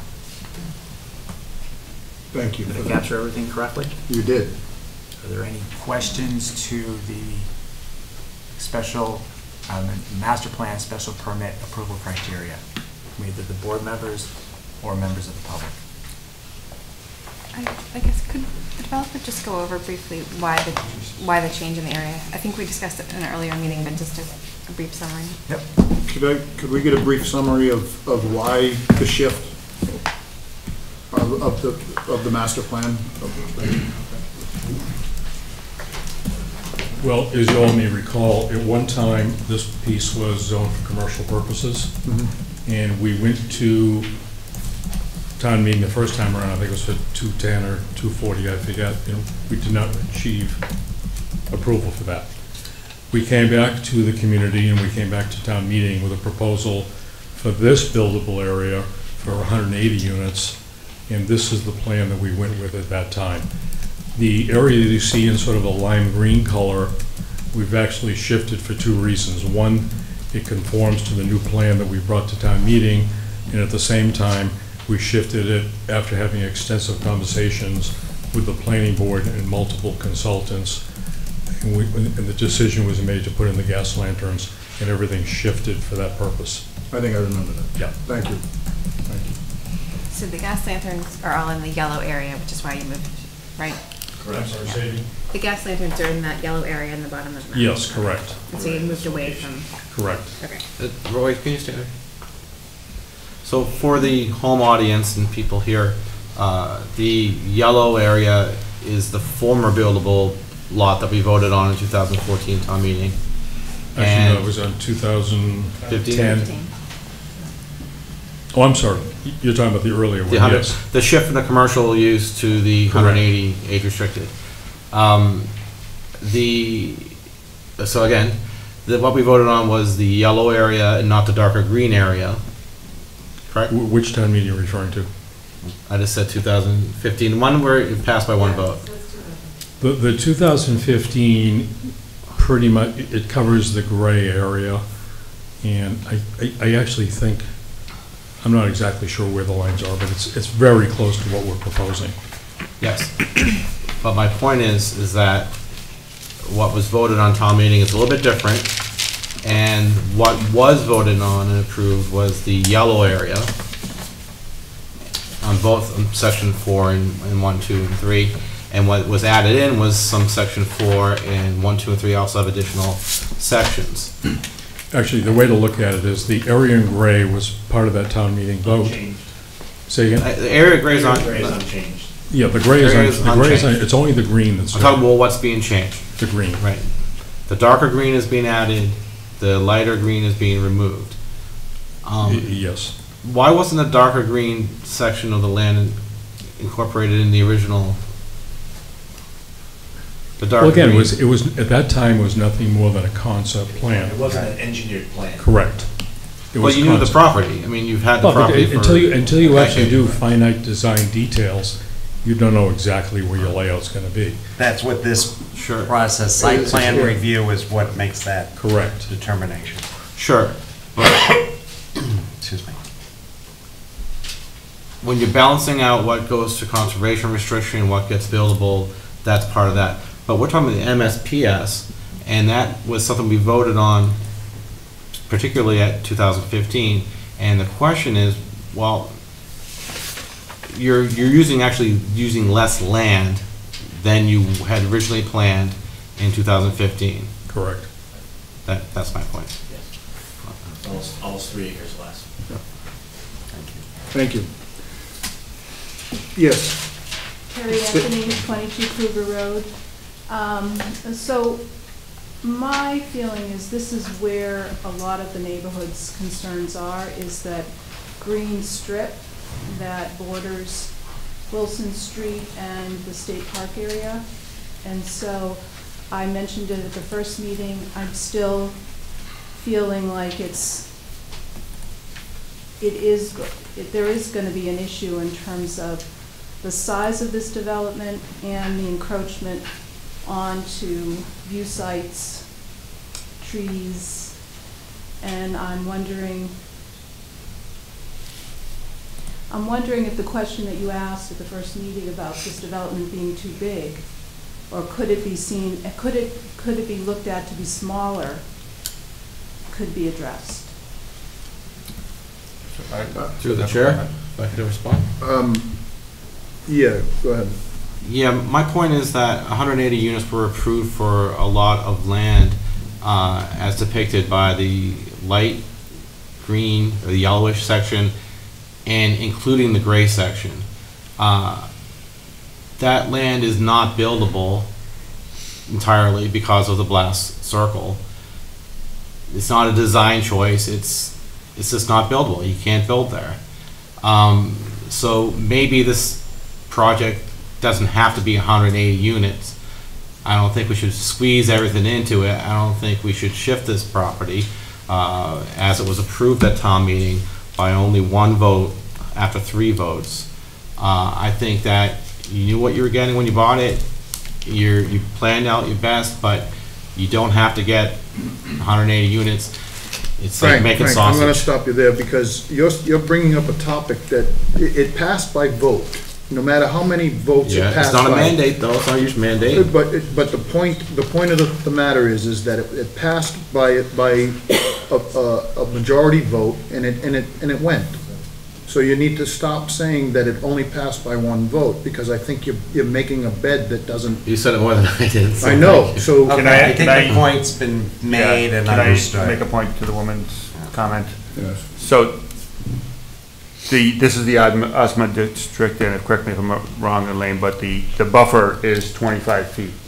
So, is that correct? The setback. Setback, yes. The minimum setback. Setback. So this project meets that need. So it's not like they're asking us for a waiver that we can negotiate with them in that respect. So I just wanted to make that point. Well, they are asking for a shift in the agreement. A shift, but they're falling Changing the within, buildable area. within. But we're not specifically lifting a waiver for that, are we? Elaine, there's no waiver for that No. setback. Thank you. Thank you. It is a supermajority that's needed for it, though. On this board, it's not just a majority. No. My point was, there's no waiver for us to negotiate with. And that being said, that they're in compliance with the setback anyway. It's not about the setback. But I think, if I may, Yes, just please, to the please. chair, while yes, it's, the green area allows them some additional area for development, I think that what they've done is they've kind of made recommendations to put in place additional shielding through trees and whatnot. Because in theory, if they went the old way, they wouldn't have to put anything at all. So I think that they're trying to kind of take that extra step, Frank, to do some things to mitigate the visual impact to some of the surrounding neighbors and the people on Wilson Street. Mariel. Speaking only for myself, I would just say that I think the board is making a special effort to focus on that area as well, to mitigate for this slight shift forward. And I know that when you're on the other side and you're an existing neighbor, the shift doesn't feel insignificant or slight, and I appreciate that. I know for myself, that's why I'm trying to focus attention on screening that is attractive and shields the neighbors as much as possible. It is a shift. In my mind, it's not a huge shift. And I know that it's different for people who live there than it is for people looking at a plan. Might I also add that reducing the squeezing the buildable area doesn't necessarily mean a reduction in the number of units. It could be compressed and become more dense. So that's an alternative that may be an unintended consequence. And then we're gonna. I just need some clarification. I thought that it was under, the zoning was commercial sub-district type C, and I thought the setback, rear setback requirements for that was 50 feet from the property line? It's 50 feet from the street. 50 The feet street line, from the to street line. back So of the from property. Wilson Street, Right. it's 50 But feet. it was just mentioned that it's a 25-foot setback, so either it's 25 feet or it's 50 feet. It's 25 to the side lot line, but it's 50 feet to a street. 50 feet from the rear of the structure to the road, to Wilson Street. If the property line abuts the street, then there's a 50-foot setback. Okay. Okay. There's people. There's people, yes, come on up. I just, I handed at the beginning of the meeting, everybody this, that has a whole lot of information from the bylaws and from the town's open space and recreation plan, the town's master plan, and the host community agreement that are all speaking to the natural resources of land, the visual feel of the land, and et cetera, et cetera. And I'm just, like, I'm sorry if I got the impression from the voting guidelines that the board had already felt that they were going to approve this. But it felt like these statements by the town and the Osmond zoning bylaws are disregarded in that process, if that's the case. And I'm just wondering, what's the purpose of all this? Is it just nice words about the visual, open feel of the town? And there's a lot here. You can look at it. And there's a lot more than that as well. So I'm just curious, like, why this is all here if it's not part of the consideration. If, we do have some of these kind of considerations in the bylaw, and I don't understand, if they're part of the process or not. If somebody who knows about it could speak to that, it'd be great. Go ahead and then. So I have a unique perspective on this, Julia. I was part of the land use study committee back when this Osmond was being written. And these words were hard fought and powerfully meant. And I think that it can be hard to see the intent when there's so much construction that's going on and there's so much that's different. But the part and parcel of the Osmond was intended to protect these things, and certain areas were set aside for specific kinds of construction. So in my mind, we are swinging in the spirit of the Osmond, even though it is hard for individual neighbors, for individual construction projects to see their piece constructed. And it would be hard for me too. But I do think that this is a global zoning area, and the sight lines are meaningful for, just to pick one, and features are meaningful for each piece, but they were most meaningfully addressed as part of the entirety and where construction would happen, and that was decided 10 years ago, and in trying to protect some very unique and valuable features of that property. It's one of the reasons why the north side is not as developed as the south side, to be honest. It seems like the public side of it is being slightly neglected, which is the scenic road and the view from the state park. So the scenic road, we are committed to talking about and addressing. And I share your concerns that happened. And I don't live on the side of town. I never go up Wilson Street anymore, now that my kids don't play soccer anymore. But we are committed to addressing that, and it's meaningful to me. Yeah. And Wilson Street continues around, and it's a scenic road where we are now having an emergency access, and this board did address it, and to keep it an emergency access, and I know that represents a compromise, a deep compromise. And then we talked tonight, we want additional screening, and that isn't something that necessarily was part of the original plan, but that's in keeping and speaking to the additional issues and trying to mitigate for some of what's going on. I just wanted to say that from my perspective, for somebody who's paid attention for a long time, I'm not arguing with you, but I think that boards and committees in this planning board are making a really concerted effort to comply with the spirit and the letter of the bylaws and of the town, including the Osmond. Okay, thank you. Thank you. Thank you, Muriel, for that well-spoken articulation. Hello. Hey. John Villa, 3 Kruger Road. Really one quick point I'd like to bring up here. Again, thanking them for their emergency access road going in. Unfortunately, I've never been able to really see it on a plan yet. I know it takes time to make those things.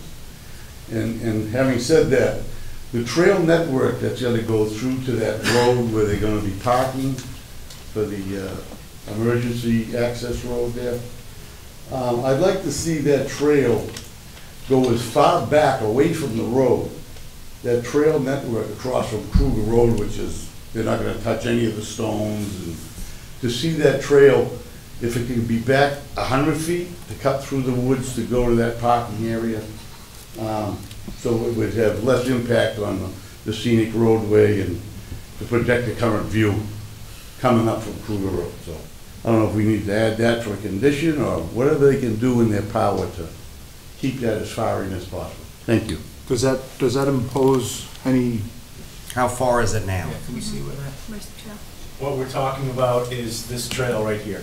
And the reason it is shaped the way it is because we want it to be accessible. Can't exceed a 5% grade, so we need some length so that we can get that elevation, we can get to the top of the hill where the amenities are. So we don't have the ability to move that trail. Do you understand that, sir? Accessibility. You want to come back up to the mic for a second? I'll, if I can make some clarity out of that. Well, they talk about elevation and ability to move the trail, yet they said they couldn't move the access road that we moved. Well, they never. I don't think. I don't think it was ever But said. again, I mean, I lived there, and all I'm saying is that, to me, the elevation is pretty straightforward. It's almost flat. It goes up a little bit. I don't see why they couldn't maximize, even off 20 feet, just to keep it further away from that scenic view that we see coming out of Kruger Road. Again, Thank you for that, thank you for your input on that. So back to you guys, if I may. Is there something that you can do with that going forward, or do you think that you're steadfast in? The trail alignment needs to stay more or less where it is now. I mean, give or take a couple of feet. It needs to be there so it can be flatter, it can be 5% or flatter. Yep. Okay. I guess, go ahead. Rob Towner, 9 Kruger Road. The only thing I'd like to see on that trail is that possibly you could leave the trees up and let the people walk through the woods. You know, instead of, you're gonna clear cut it so that that's what we see. And they're walking, why can't they walk through the woods? I mean, you can make trails through woods anywhere else. Thank you. Fair request. How's that, Bode? The grades do not allow for a 5% grade, so we have to do some earthwork and manipulation of the grades to accommodate the trail at 5%. Can you then replace it with trees after the work is done? I mean, I think what he's asking for is some trees along that trailway, right, sir? Excuse me? You're asking for some trees along the trailway. No, I'm asking them to leave the woods that are there. Right. And put the trail through it. So to that point, I don't know if everybody's loud enough, but what he just said was that they, in order to keep the 5%, they have to do earthwork on that. Right. So to not disturb it is problematic, and then to bring it overgrade is problematic. I understand what he's saying. Leave as many trees up as you can. As we can, yeah. Thank you, sir. That's Thank you exactly very what much. we've done. Yes, yeah. Thank you for that. All right. I'd like to put out as an example on the north section, on the section that's mostly built, there are strands of trees that are protected and staying, and they're doing a really good job of keeping things like that. So. Thank you, Frank. Okay, so now, final beta issues. Do we have any? That seems pretty easy. That's too easy, Phil. For the folks at home, there was a... Could you come up and just tell us that, Phil?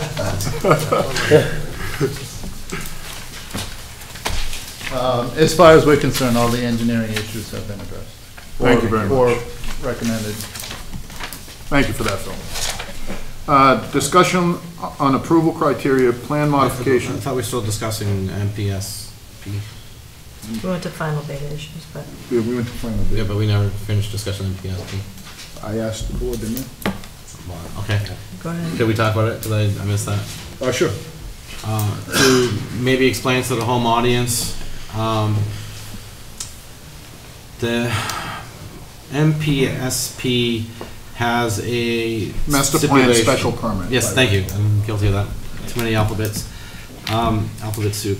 It has a stipulation. The applicant shall make no significant change in the buildable area depicted on the master plan without prior approval of an amendment to this MPSP authorizing such a change, which is what our board can do. And we're being asked to do this so that the land can shift. You put that back, the map with the... I exercise tonight. You're welcome. Getting in your steps. Now, the gray area without any changes is the area that they could currently build on without any change amended to the agreement. I have a question through the project lead to Elaine. Earlier tonight you said that they could still build 180 units on the gray area? Because the zoning allows them to build to that density. So, and density is an issue, and even as it is, even if it was the original area, I had an issue, historically I have an issue with the density of this project. One of the neighbors sent a letter to the planning board pointing out that Mr. McDowell was paid by Eversource for the reduction in buildable land, And so part of that's been addressed in the real world. It's shaken out a little bit.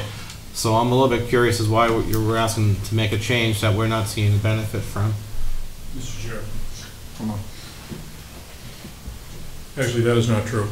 Eversource made a payment to us to overlap on the existing restricted land that the town already had. It has nothing to do with this.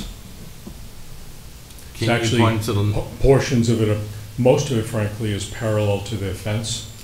Matter of fact, if you drive in Legacy Farms Road North, headed into the project from Wilson, it's mostly on the right. There's a little bit on the left, and the reason they did that, and you say, well, gee, why would they pay money to have a piggyback restriction on something that's already restricted? They needed it for federal guidelines. my question is that part of the light yellow, light green area was compensated to you by Eversource. No, actually, it's the majority of the rest of the property. But some. It's a tiny little piece. How much? I don't know, it's small, it's none of that buildable area. It may be this corner. Thank you. Okay. I just want to speak. Yeah, I'm sorry, quickly. Mary. No, I it's saw you okay. there. I know density is often a dirty word, but it was an intentionally built-in feature in this zoning. And it is meant to be part of what supports the revenue positive piece of it. And it's meant to be, it was designed and meant to be a different kind of zoning, and we can look back and like it or not. But density in this case, in this zoning district, is not intended to be thrown around as a dirty word. It's really what was specifically intentionally designed so that development was clustered and a great deal of open space was preserved. So I just want to make the point that this is what we were expecting. Thank you. And to tag on that, reiterate, there are 3 additional acres of open space in this configuration. And how much is of the green, dark green land is there in acres? I don't know, I didn't quantify that. It says new buildable area 4.5, is it? So we're giving 4.5. and But we're getting- moving 7.2.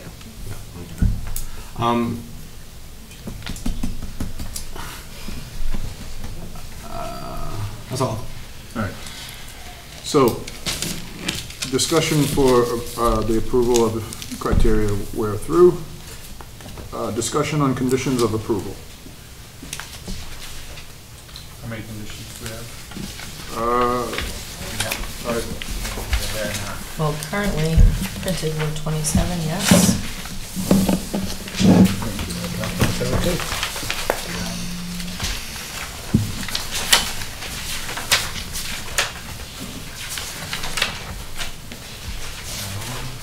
Anybody in the planning board? Yeah, 27 I see. Yeah.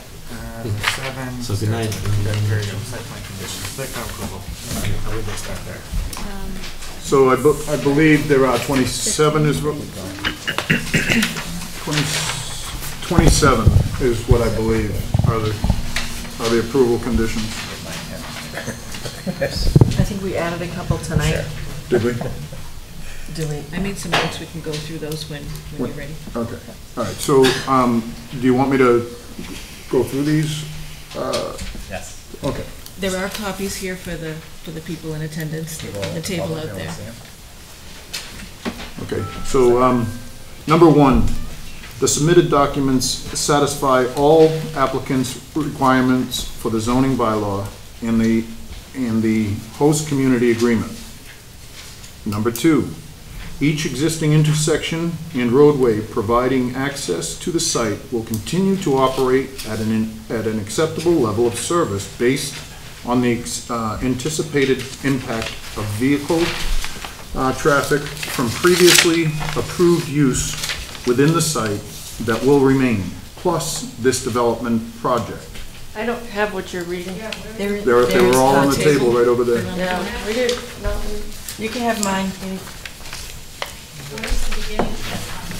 It's the Trails at Legacy Farms voting guide and draft conditions. Yes. Yes. April 26th. What page are you on? Page 1. So Starting- my numbers aren't jiving with yours, because, are you showing 6? Are we gonna do, We did the change, one, change to the buildable area has 6, right? yeah, we talked about those a little bit. He's on the special permit criteria. Right. Because I thought he was just reading, Oh, site plan approval of Trails of Legacy Farms, majority vote required. He's reading is- the findings. Yeah, Yes. with my findings. okay, We good? yeah. Okay? All right, so moving forward through that, the following 5 decision criterias have been met with the conditions that will be imposed by the board. The site plan complies with the master plan special permit. That was A. B, the site plan meets all the requirements and standards set forth in this article, i.e. the OSMUD bylaw. The master plan special permit and applicable design guidelines. C, the convenience and safety of vehicular and pedestrian movement within the development project and in relation to adjacent areas, the public ways is ensured. D, substantial adverse potential impacts of the development project have been adequately mitigated. And E, adequate mitigation has been provided with respects to any conditions impacting on safety, on on-site safety, whether such conditions are created on-site or off-site. So that would be the first step. The step 2 would be to vote on the motion to make the findings. Do we make? No discussion? You can discuss them. Okay, so discussion. Yeah, number 5, adequate mitigation has been provided with respect to any conditions impacting on-site safety, whether such conditions are created on-site or off-site. That would be E, everyone, not 5, but 3E. Yes. Well, no. It is 3E on our page. Page 16. You're on a different. I'm sorry, I was. Sorry, All right, so 3E, same wording. Yep. I do have an issue with that. I don't think I can adequately feel comfortable approving all the 38 homes that are on the left side of that diagram nearest the light yellow section. I don't believe that we've been presented any science or metrics concerning the backs of those homes being on the border of the blast circle. So I just want to address that safety officials have addressed this and have increased the safety boundaries. That's why we're discussing a shift. And I am again loath to do somebody else's job at this point. Which safety officials? I would believe that Chief had a lot to do with it. Mr. McDowell? This discussion has been exhaustively reviewed by the planning board for over a year. Between the planning board and ourselves, we spent over $250,000 on some of the finest consultants in the country and have come to the conclusions that this, in fact, is the safe zone. Thank you. That being said, I haven't been on the planning board with some couple of others here.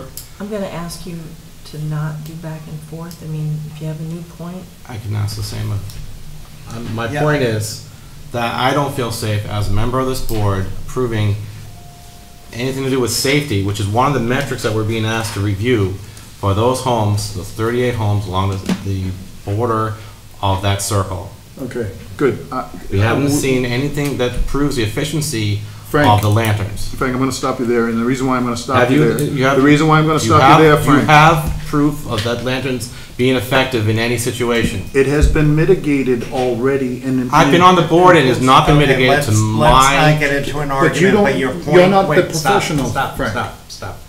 The point has been made and recognized and is being considered by the rest of the board. Thank you. So. But I if think there's we- evidence that you'd like to present that shows the safety of these features that we're being asked to approve, then I'd like to see it. Okay. So your point has been made. So, moving from that, yes. Just one point.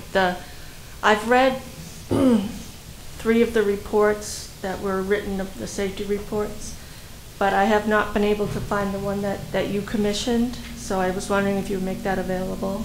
It's public record. I just haven't been able to find it. Is it on your website? I don't know. We'll get you the information and have it for you at the, I next understood meeting. it's a report, right? Right. And we'll get it, as soon as somebody can research it, we'll get it to you. Okay.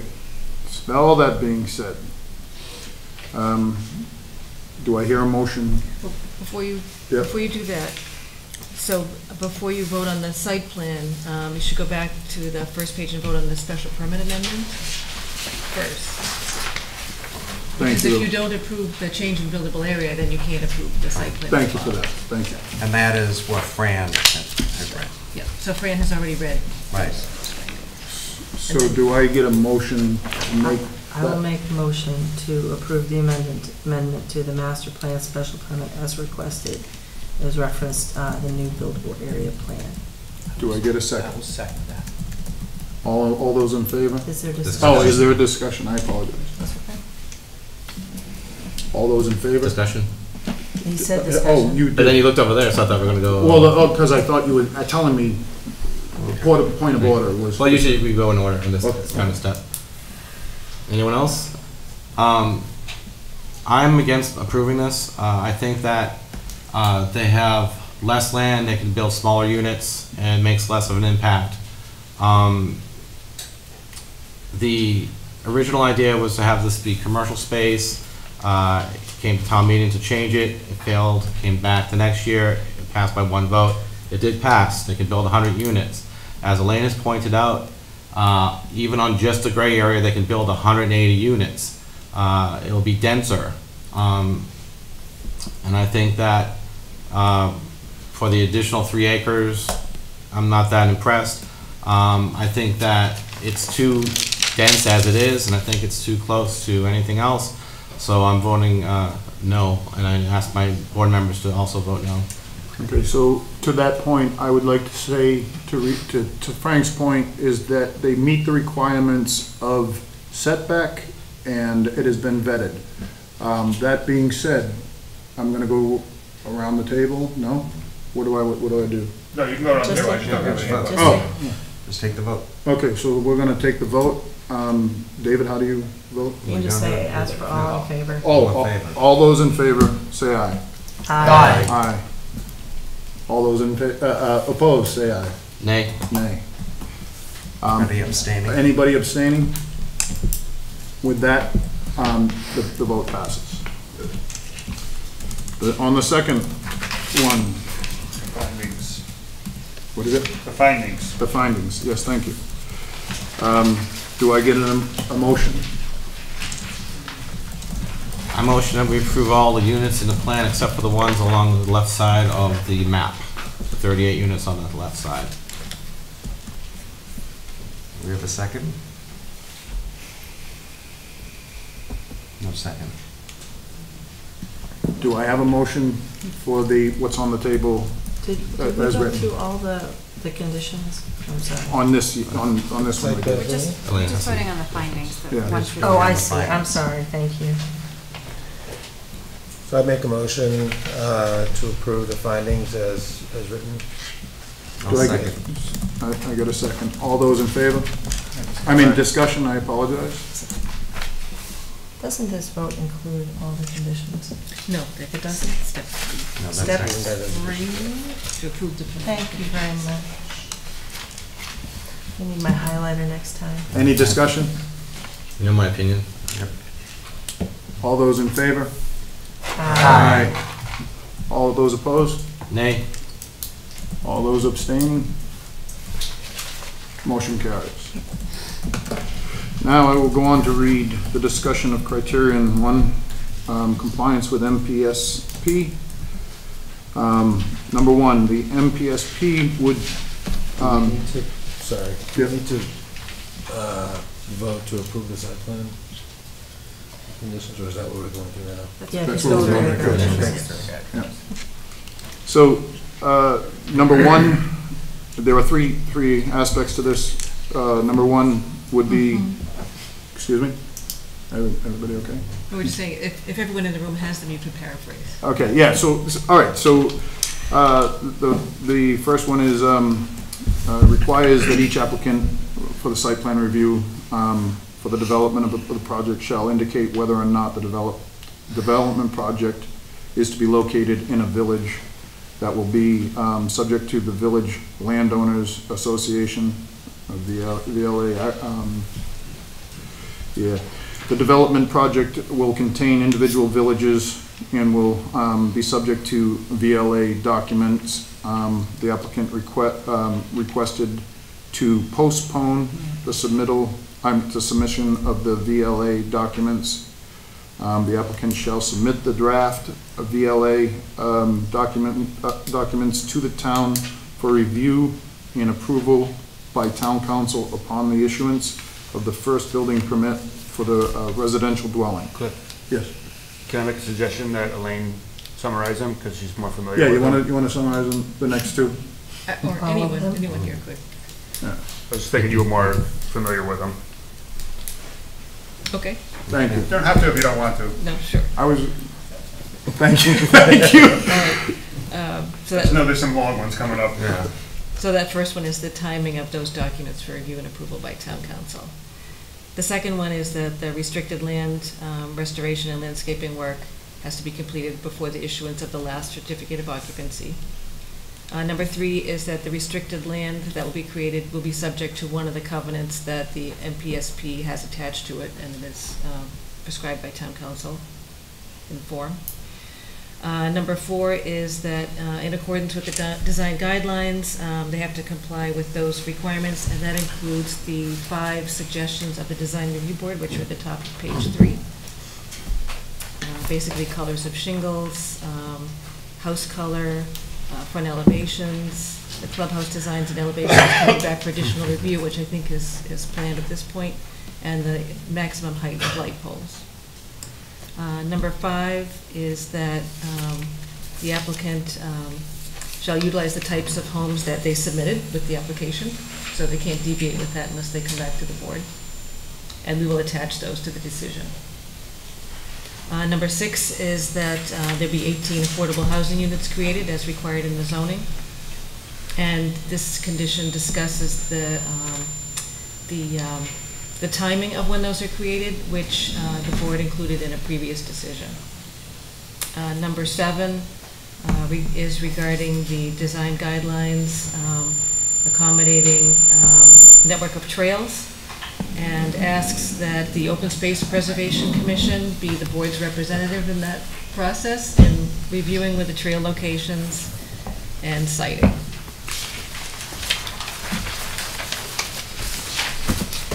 Number 8 is that no building permit will be issued for a residential dwelling unit until the private way that provides access to it has been graded and gravelled and is sufficient for life safety equipment to access the site, in the opinion of the fire chief. And no certificate of occupancy will be issued until that way has been paved with the binder course of pavement, and it extends to Legacy Farms North so that emergency vehicles can access that. All sidewalks within it shall comply with ADA requirements. Landscaping within the site distance triangle shown on the plan shall be maintained to maintain clear site distance, and that the association documents shall include this requirement. Number 11 is that all exterior lighting, whether shown on the plan or required by code, has to be shielded, directed downward and not upward and outward, and can't spill off the property. All of the dwelling units within this project will have automatic fire suppression systems. is number 12. Number 13 is that all mechanical equipment that's fixed shall be screened from view from the ground. That includes air conditioner condensers and those kinds of things outside of units. In accordance with the zoning bylaw, the applicant shall provide a performance guarantee in the amount of $50,000 as suggested here prior to commencement of construction, which will cover any unforeseen problems with respect to erosion, damage to trees, pavement, and so forth. So the board may want to discuss that amount before you vote. Number 15 is if the construction hasn't begun within 3 years of the decision being filed with the town clerk, it will be automatically rescinded unless the board grants an extension. Number 16 is that it shall be completed no later than 8 years following the beginning of work. The board could grant an extension if requested. Number 17 is the submission of a construction management plan is required to the planning board prior to commencement of any work. Number 18 is erosion and sedimentation control measures shall be implemented during construction in accordance with the site plan and the construction management plan. And if they're found inadequate, the applicant shall immediately correct any deficiencies. Number 19 has been discussed earlier, and that's where the Director of Municipal Inspections can seek additional assistance if they need it, and they can require the hiring of a registered professional engineer to review the stormwater management system installation. Number 20 is the applicant shall mitigate all construction-related impacts, including erosion, siltation, and dust control in accordance with the provisions of the special permit and the construction management plan. Number 21, the applicant shall regularly remove construction trash and debris from the site in accordance with good construction practice and the management plan. And no tree stumps, demolition materials, and so forth shall be buried on the site or burned. The planning board shall receive a sign-off confirming that the site contractor and any major subcontractors have received the construction management plan before they begin work.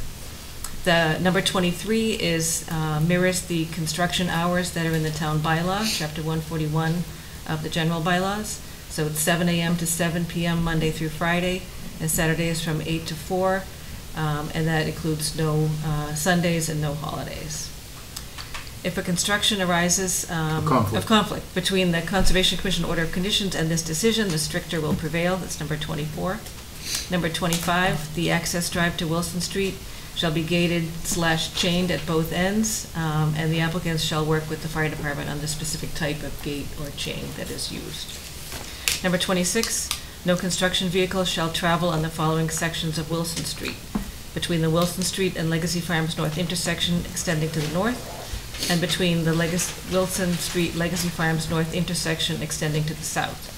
Construction vehicles may travel through the intersection on Legacy Farms North when using it to travel to and from Cedar Street and Route 85. Number 27, a traffic signal warrant analysis shall be conducted in 6 months as recommended by Beta Group to determine whether, exactly, not 6 months, in October of 2018, which the board will review and at that time be peer reviewed. During the discussion, I noted a few other items that the board might want to include. And from the previous meeting, it was noted that the sign that's showed on sheet 41 is not in accordance with, so we would have a condition that says that that particular sign is not approved, regardless of the fact that it's shown on the plan still.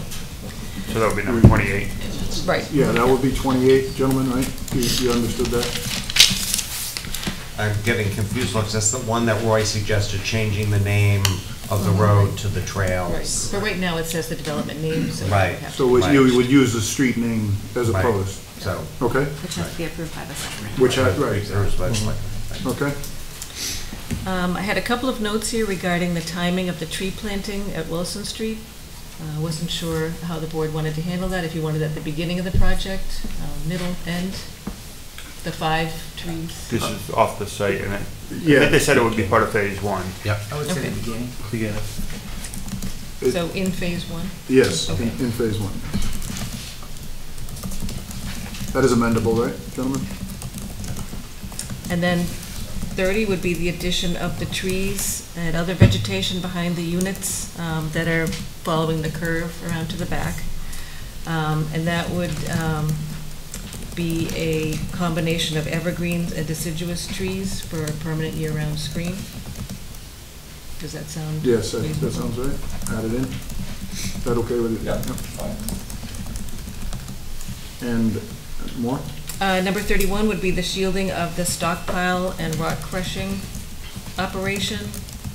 Actually, not shielding, but a setback of 100 feet from the roads and property lines? Yes. Correct. Add that in, please. All right. And also that it wouldn't restrict any drainage, and stockpile materials will not restrict drainage. Okay. And a lot of the drainage on that stuff is in here. Right. And then 32 would be the developer will use reasonable efforts to screen the site from view of State Park. State Park by use of a mix of evergreen and deciduous trees as needed. Are we clear on that, that it's to the discretion of the developer? Yeah, To just go- trees. Just trees. So, yes. Just trees, yeah. Yeah. I think they're fine with that. Yes, that'll be fine. Yeah, that'll be fine. Yes, that's fine. Okay. So, discussion? I don't know if the line's done yet. That was all I had on my list. Okay. Oh, but number 14, did we want to discuss, or is that what you were going to say? Well, first I wanted to bring up the VLA, the Village Landowners Association. Yep. They're asking for a waiver, and Elaine, can you explain? Sorry, what number? It's number Number 5, one. 4. Number 1. Usually that we would have it with the site plan, but is there a risk if we don't have it now, or? I think the board has consistently granted this later submission. So it's tied with the condition that they couldn't get the first permit until they do that. So that's just some more of an explanation. I do have a question though for the deed being reviewed by the state, which explains the over 55 limitations. What if the state turns that down? Do we have a protection? Should we make a condition that if the state rejects that, then we come back and talk about this, or? The state only reviews the deed restrictions on the affordable units, and that's a deed for affordability going forward. So there would be an age-restricted component to the deed, but their only concern is the affordability being preserved in perpetuity. But what protects us if they say no, if the state says no? Then it would just have to be modified. They have to keep modifying, well, basically, the state provides you the deed writer to use. You don't write your own. Right. Oh, So they come back, we talk, it's all, We'll submit a local action unit application, and we'll include their proposed deed writer. We'll work with the applicants on that. thank you. Thank you, Elaine. So I had a couple points for discussion. One is anything around the cleaning of the storm drains, right? There's a number of storm drains, I think, am I correct in there, right? Who's gonna clean those out on a consistent basis? Is that gonna be the association's responsibility? Okay, I'd like to have something in there that specifically calls that out. It's in the operation and maintenance plan, it's part of the drainage calculation, so if the board feels more comfortable with the condition as well. I do, because the just stuff gets refer to the lost, the O&M. stuff gets lost and nobody does it. It just happens. Could you add that to? And then the second one Well, is. wait a minute. What was it to be added? So something along the lines, as you can wordsmith it, that there's regular cleaning and maintenance of the storm drains. Talking about the along- catch basin? Catch basins along Wilson Street. As a responsibility of the. Well, they were thinking on their site. Yeah. On the project site. On the project site, Yeah, what did I yeah. say? You said on Wilson Street. On the project site. We know what you meant. Yeah. Well, we didn't, but we want clarity, anyway. If I could just suggest it to include in accordance with the operation and maintenance plan that was provided. Yes, Sure. yes. Amended, right? It's Elaine, probably you in got that? the order of conditions. Say that again, Phil? It's probably already in the order of conditions. From the Conservation Commission? But either way, John Westerling's gonna thank you. Belts, right. Suspenders and belts. And then the second one, and maybe this is already covered under number 23 with the construction hours. But Mr. Small brought up a good point, I thought, in terms of the noise. I'm not sure how that's managed, but if that could be something that's taken into consideration by the developer. Again, I'm Yeah, kind of absolutely. I mindful of mean, that. we're gonna use a lot of judgment here when, if there is any rock crushing, which I doubt there's gonna be any, but I suppose there could be some. It won't be 7 o'clock on a Saturday morning. It probably wouldn't be on a weekend, period. So, no, for what little noise I think this site construction would generate, we will certainly use discretion on the time of day that I it is done. appreciate that. I'm sure Yep. the residents. And thank you for that. I just wanted to note too, as far as the town is concerned, going there and starting up equipment counts, and so that can't start before 7. Yep. All right, so all of those provisions were added. I have a gentleman standing up at the mic. Yeah, I don't know if this should be added or not, but I know we were, you know, for the stone wall that's out in front of Kruger Road, we had a verbal that 80-foot wall wouldn't be touched. Can we add that down there, or is it appropriate? I think that's part of the scenic road, right? Part of the scenic road, Yeah, they haven't applied to remove anything, so they can't. Yeah. Pardon me? They can't remove, they can't move it, they haven't applied for a permit to do that. You're covered. So you're covered. Thank you. Chief, Except that they Chief, weren't before, right? I know, except I have a bad experience with the scenic road. For number 8, I have spoken with the developers in our initial meetings. Generally, what I've done with the rest of the project, and I worked out with Pulte, is binder coat for the building permit. So if we could just kind of amend that to have binder coat at when the building permit's done. They can pour the concrete, but as soon as the building materials get on site, I want binder coat down so that I don't have to deal with weather conditions getting stuck, all that. Roy? Chief, that's fine, but if you're gonna have that language, if you could say it's okay to get a foundation permit, you just can't go vertical until the binder's out. And that's just the, what we've used with the building inspector's definition, so however somebody manages that, that's fine. So I like the language on both aspects with Mr. McDowell and Chief, so if that can be noted, please. Yes, please. Thank you, Chief. Katie Towner, 9 Kruger Road. So the condition on dealing with the drainage was taken out in this go-around. So my request is that you put some kind of a time limit on the mitigation that is going to be supposedly coming.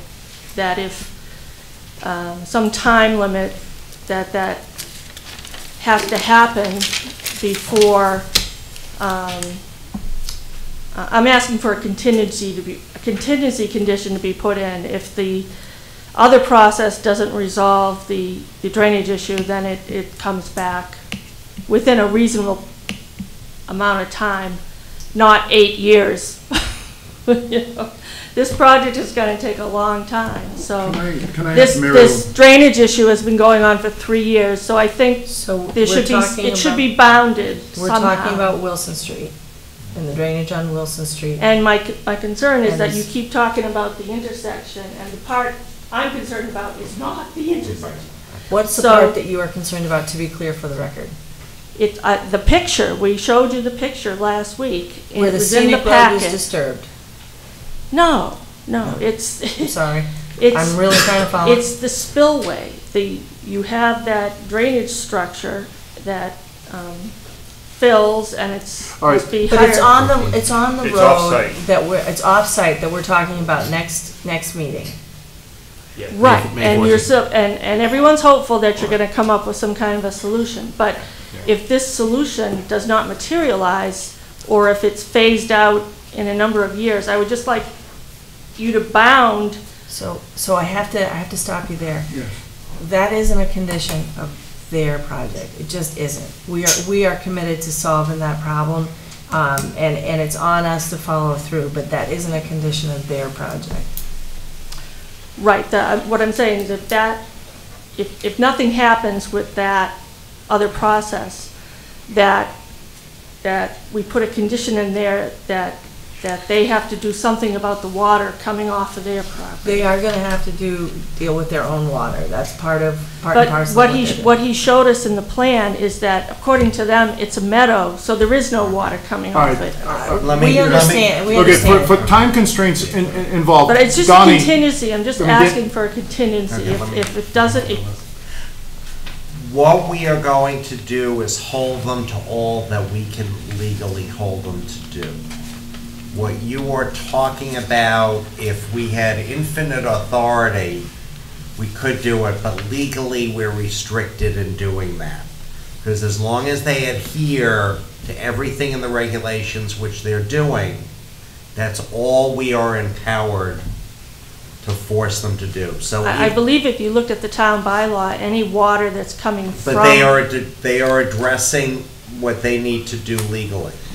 I understand what you're looking for, and we can discuss that more fully on the 14th. But trust me when I'm telling you, and Elaine, am I wrong, that It can't be part of this. It can't be part of conditioned this. in this. And I know that's frustrating. it's hard to for kids. understand, but we'll get into more of a discussion. Everything that we can legally hold them to related to this development site, which is just that area there, we are holding them to. And Legacy Farms itself is the overall development, so the master plan special permit, the zoning still applies to those off-site impacts, but it's in a different location, so the board would discuss it in the overall Legacy Farms Right. context. So there's still some teeth. Because you have two different people involved, it's like you and your neighbor is the way to look at it. And if you bought your house from your neighbor, as an example, and there was, you're building your house, and then somebody came back and said, well, it was the neighbor's property, you have to take care of this on your neighbor's property. Well, they're buying it from Legacy, so they're only responsible, and we're holding them to everything we can hold them to legally related to their property. So I understand where you're coming from. Well, the We would water love is to- coming from somewhere. and Right, but there's- we're doing it, so It's we're not coming addressing- from the sky. Right, Right. but we're Well, it is addressing coming it. from the sky, but. And this is something, yeah. 13 We days. appreciate it and 13 trust us when we're telling you if we could do it, we would, but we're doing everything we can legally do and be as vocal in 2 weeks and bring it up in 2 weeks, and I'm sure Mr. McDowell will be addressing it, and that's where we have to get his commitment, because he's responsible for the rest of the area. But they're responsible for the water. Right, and they are And they've quantified that in cubic feet. Correct. Per And that's second, been so. that's been addressed, and they've done everything legally they can do, and we can force them to do. But why couldn't you get them to? All right. We just can't legally do it. We have to move on from this topic. Thank I you. appreciate it, but we Thank just you. can't legally do it. So, with that being said, I motion we accept the conditions as written. thank you. Number 14, though, we were going to discuss. Oh, yeah, yeah. I got ahead of my, I was, It, Elaine, is 50,000, do you think consistent with the size of the development? I think so. The other project on the north side was much larger. And that was 100,000. 100,000. Okay. Any discussion on that? Amy? Well, would this help guarantee if problems arise with the water going where it's not supposed to go? 'Cause I would- 50,000? If that's what I'm reading correctly. Yeah, 50,000 when the whole of North was 100,000. Okay, just we're all very nervous about because of the previous issues. They want to make sure it's an adequate amount. Yeah, I mean, I feel personally that $50,000 is sufficient if we took the initial for the whole North Village at 100,000. well, for 8 years, maybe Amy has a point. Take the north out of it. I don't know. Right. It doesn't necessarily have to be. Would you have a problem, wait, let me just check, would you have a problem with 100,000? Instead of 50,000? I like the 50,000. If we can move this What about along, 75? if we can move this along now That seems fair. at 100,000, can we? What about 75,000? So I'm gonna defer to Elaine. I'm happy with 50. I'm happy with 50. I'm actually happy with 50. I'm gonna ask again. What about 75,000? I second 75. If I could, The truth be told, it's almost meaningless having this bond, Right. because Yeah. reality is, you're controlling building permits, you're Right. controlling certificates of occupancy. You've got more control on those two issues than any bond will ever give you. Right. Thank you, Roy. So, again, is the board okay with $50,000? Let's take a vote on that. All those in Just, favor? just straw vote, just, if you're Straw vote. okay Yeah. with 50, hold your hand up. It's only 4 of us. Okay, is the board okay with 75? I can be Very flexible. hard. That's all I'm saying. Gentlemen, I implore you, are you okay with 75? Sure. Thank you. Thank you.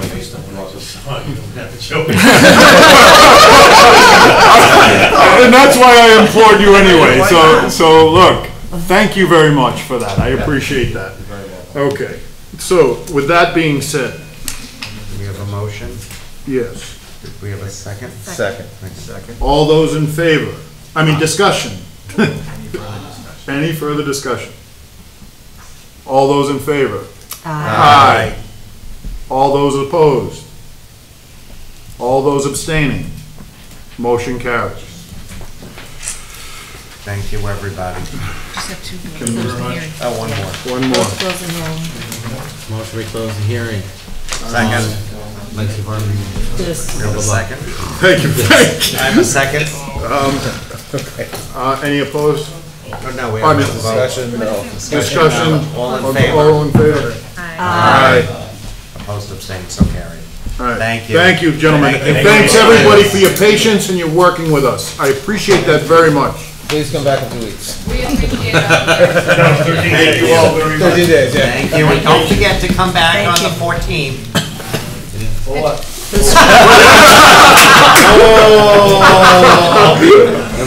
Thank you for all of that. Thanks, everybody. The only other item on the agenda was to discuss the update. Before we go there, I just, for the 14th, we have a long list of things people have brought up in the course of this hearing, right? And the photos and everything. We're prepared for. Would that, And that would everyone's be. comments are taken into account. They don't need to resend their comments, right? Or, like, the members of the public should know if they see it. Yeah, it's, first of all, it's not an official hearing, right? It hasn't been- Right, Right? right. So, yes, we will take into account everything people have already sent. I assume. So it'd be helpful if the photos can go back in the packet. Yeah, if they can be submitted back to us as a full package going forward, that would be wonderful. Thank you, Zimi, for that. Thank you very much. Thank you. Thank you, take care. And thank you for your patience. Good luck with everything, okay? Sure, we'll still be talking. Yeah. This will be going on for a while. Yeah. Great, thank you. Do your best. Thank you, everybody. So, Mr. Chair, just while we're talking about the schedule, Attaboy. The schedule, so there is no meeting tomorrow, no joint meeting tomorrow, so we're. so just to summarize, next Monday, we have town meeting, obviously, right? And then, and if you want to touch on that, I welcome any participation when we come to the zoning. And I think people should be prepared to be at town meeting through the month of May. I'm just saying, I have seen that one. Camp out. Camp out. There's electronic voting, much So might just make to- things faster, or. John kind of cut me, Okay. short, but just back to schedule, sorry. So we're not meeting the second time in May, that's correct? We are meeting the second time in May, It's not- on May 14th. That's the first Town time. meeting's not over yet. What's today? Today's the first. May Day. First. I thought this was a special one, because, Still counts. Yeah. It's all right. That's good. I So- see what you're saying. So the 14th will be the second and last one. Yeah. We're not, So when And then it are we would be meeting? Memorial Day. May 14th. No, for the, election appointment. The appointment for the. That's gonna be. It's still up in the air. We made the TBD. invitation, it's gonna be Dates are up after the there, election. exactly what they said. Right, it's gonna be And that after was the a very election. good move on our part, I think, and that was, I commend ourselves for that aspect. Even though I'm pounding the chest, I think that to hold it off till later is the right decision. I thought we did very well tonight. I want to thank everyone for their patience Everyone. discussion. Agreed. Yep. Agreed. Thank you very much. I Also for the help and support. exceptionally appreciate that we made space for the neighbors to be heard, because it makes, as you can, a world of a difference. Without question. Yes. Do we have one more meeting with you, Liz? Yes. Yes, one more.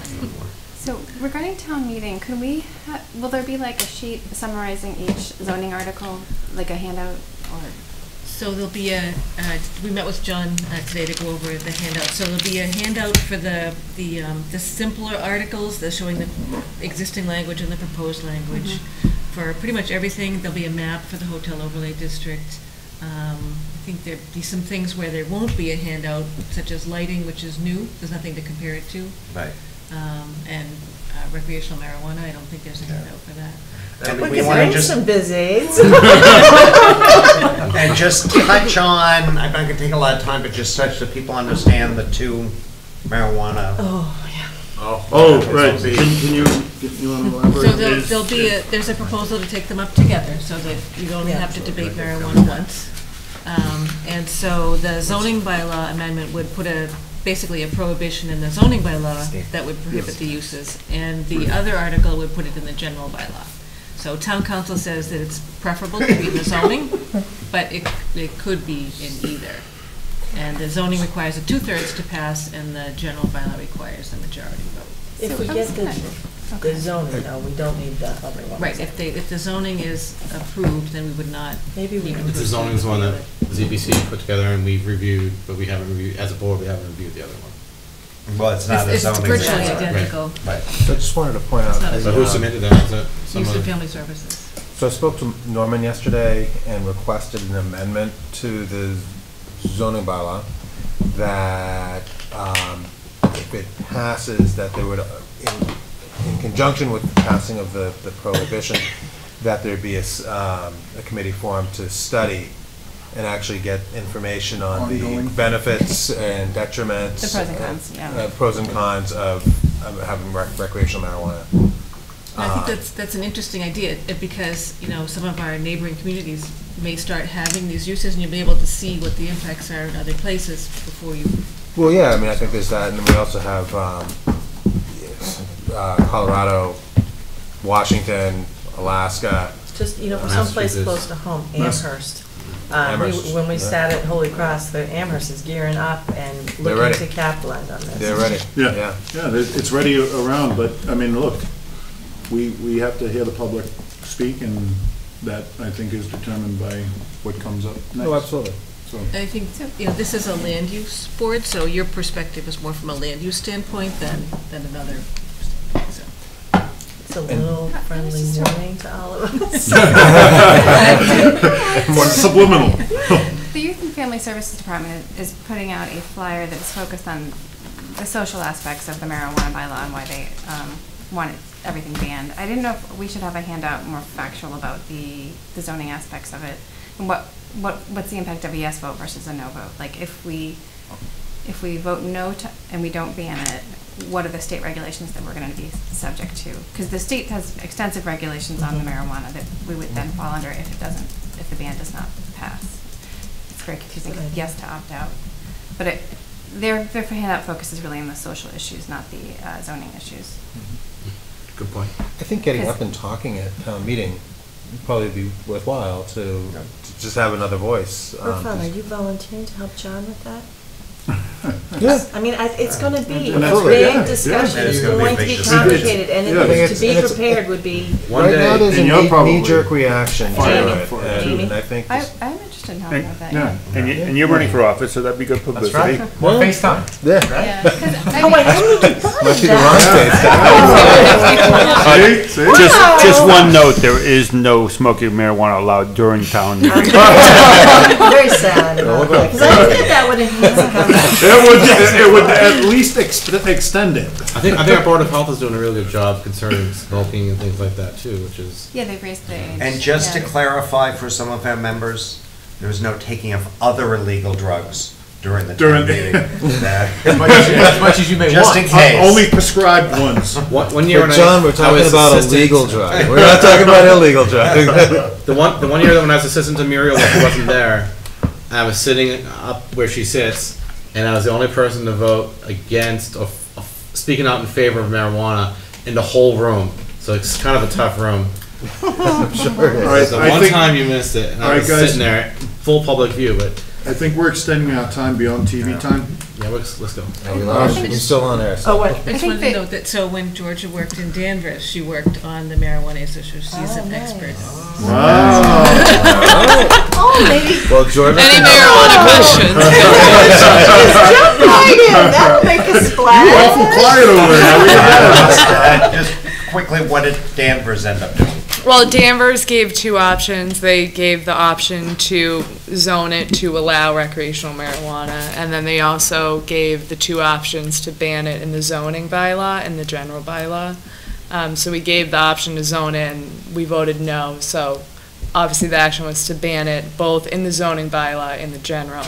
Okay. And the zoning bylaw vote came first, because that's really where it has the most glue, and then the general really is straps and suspenders, so.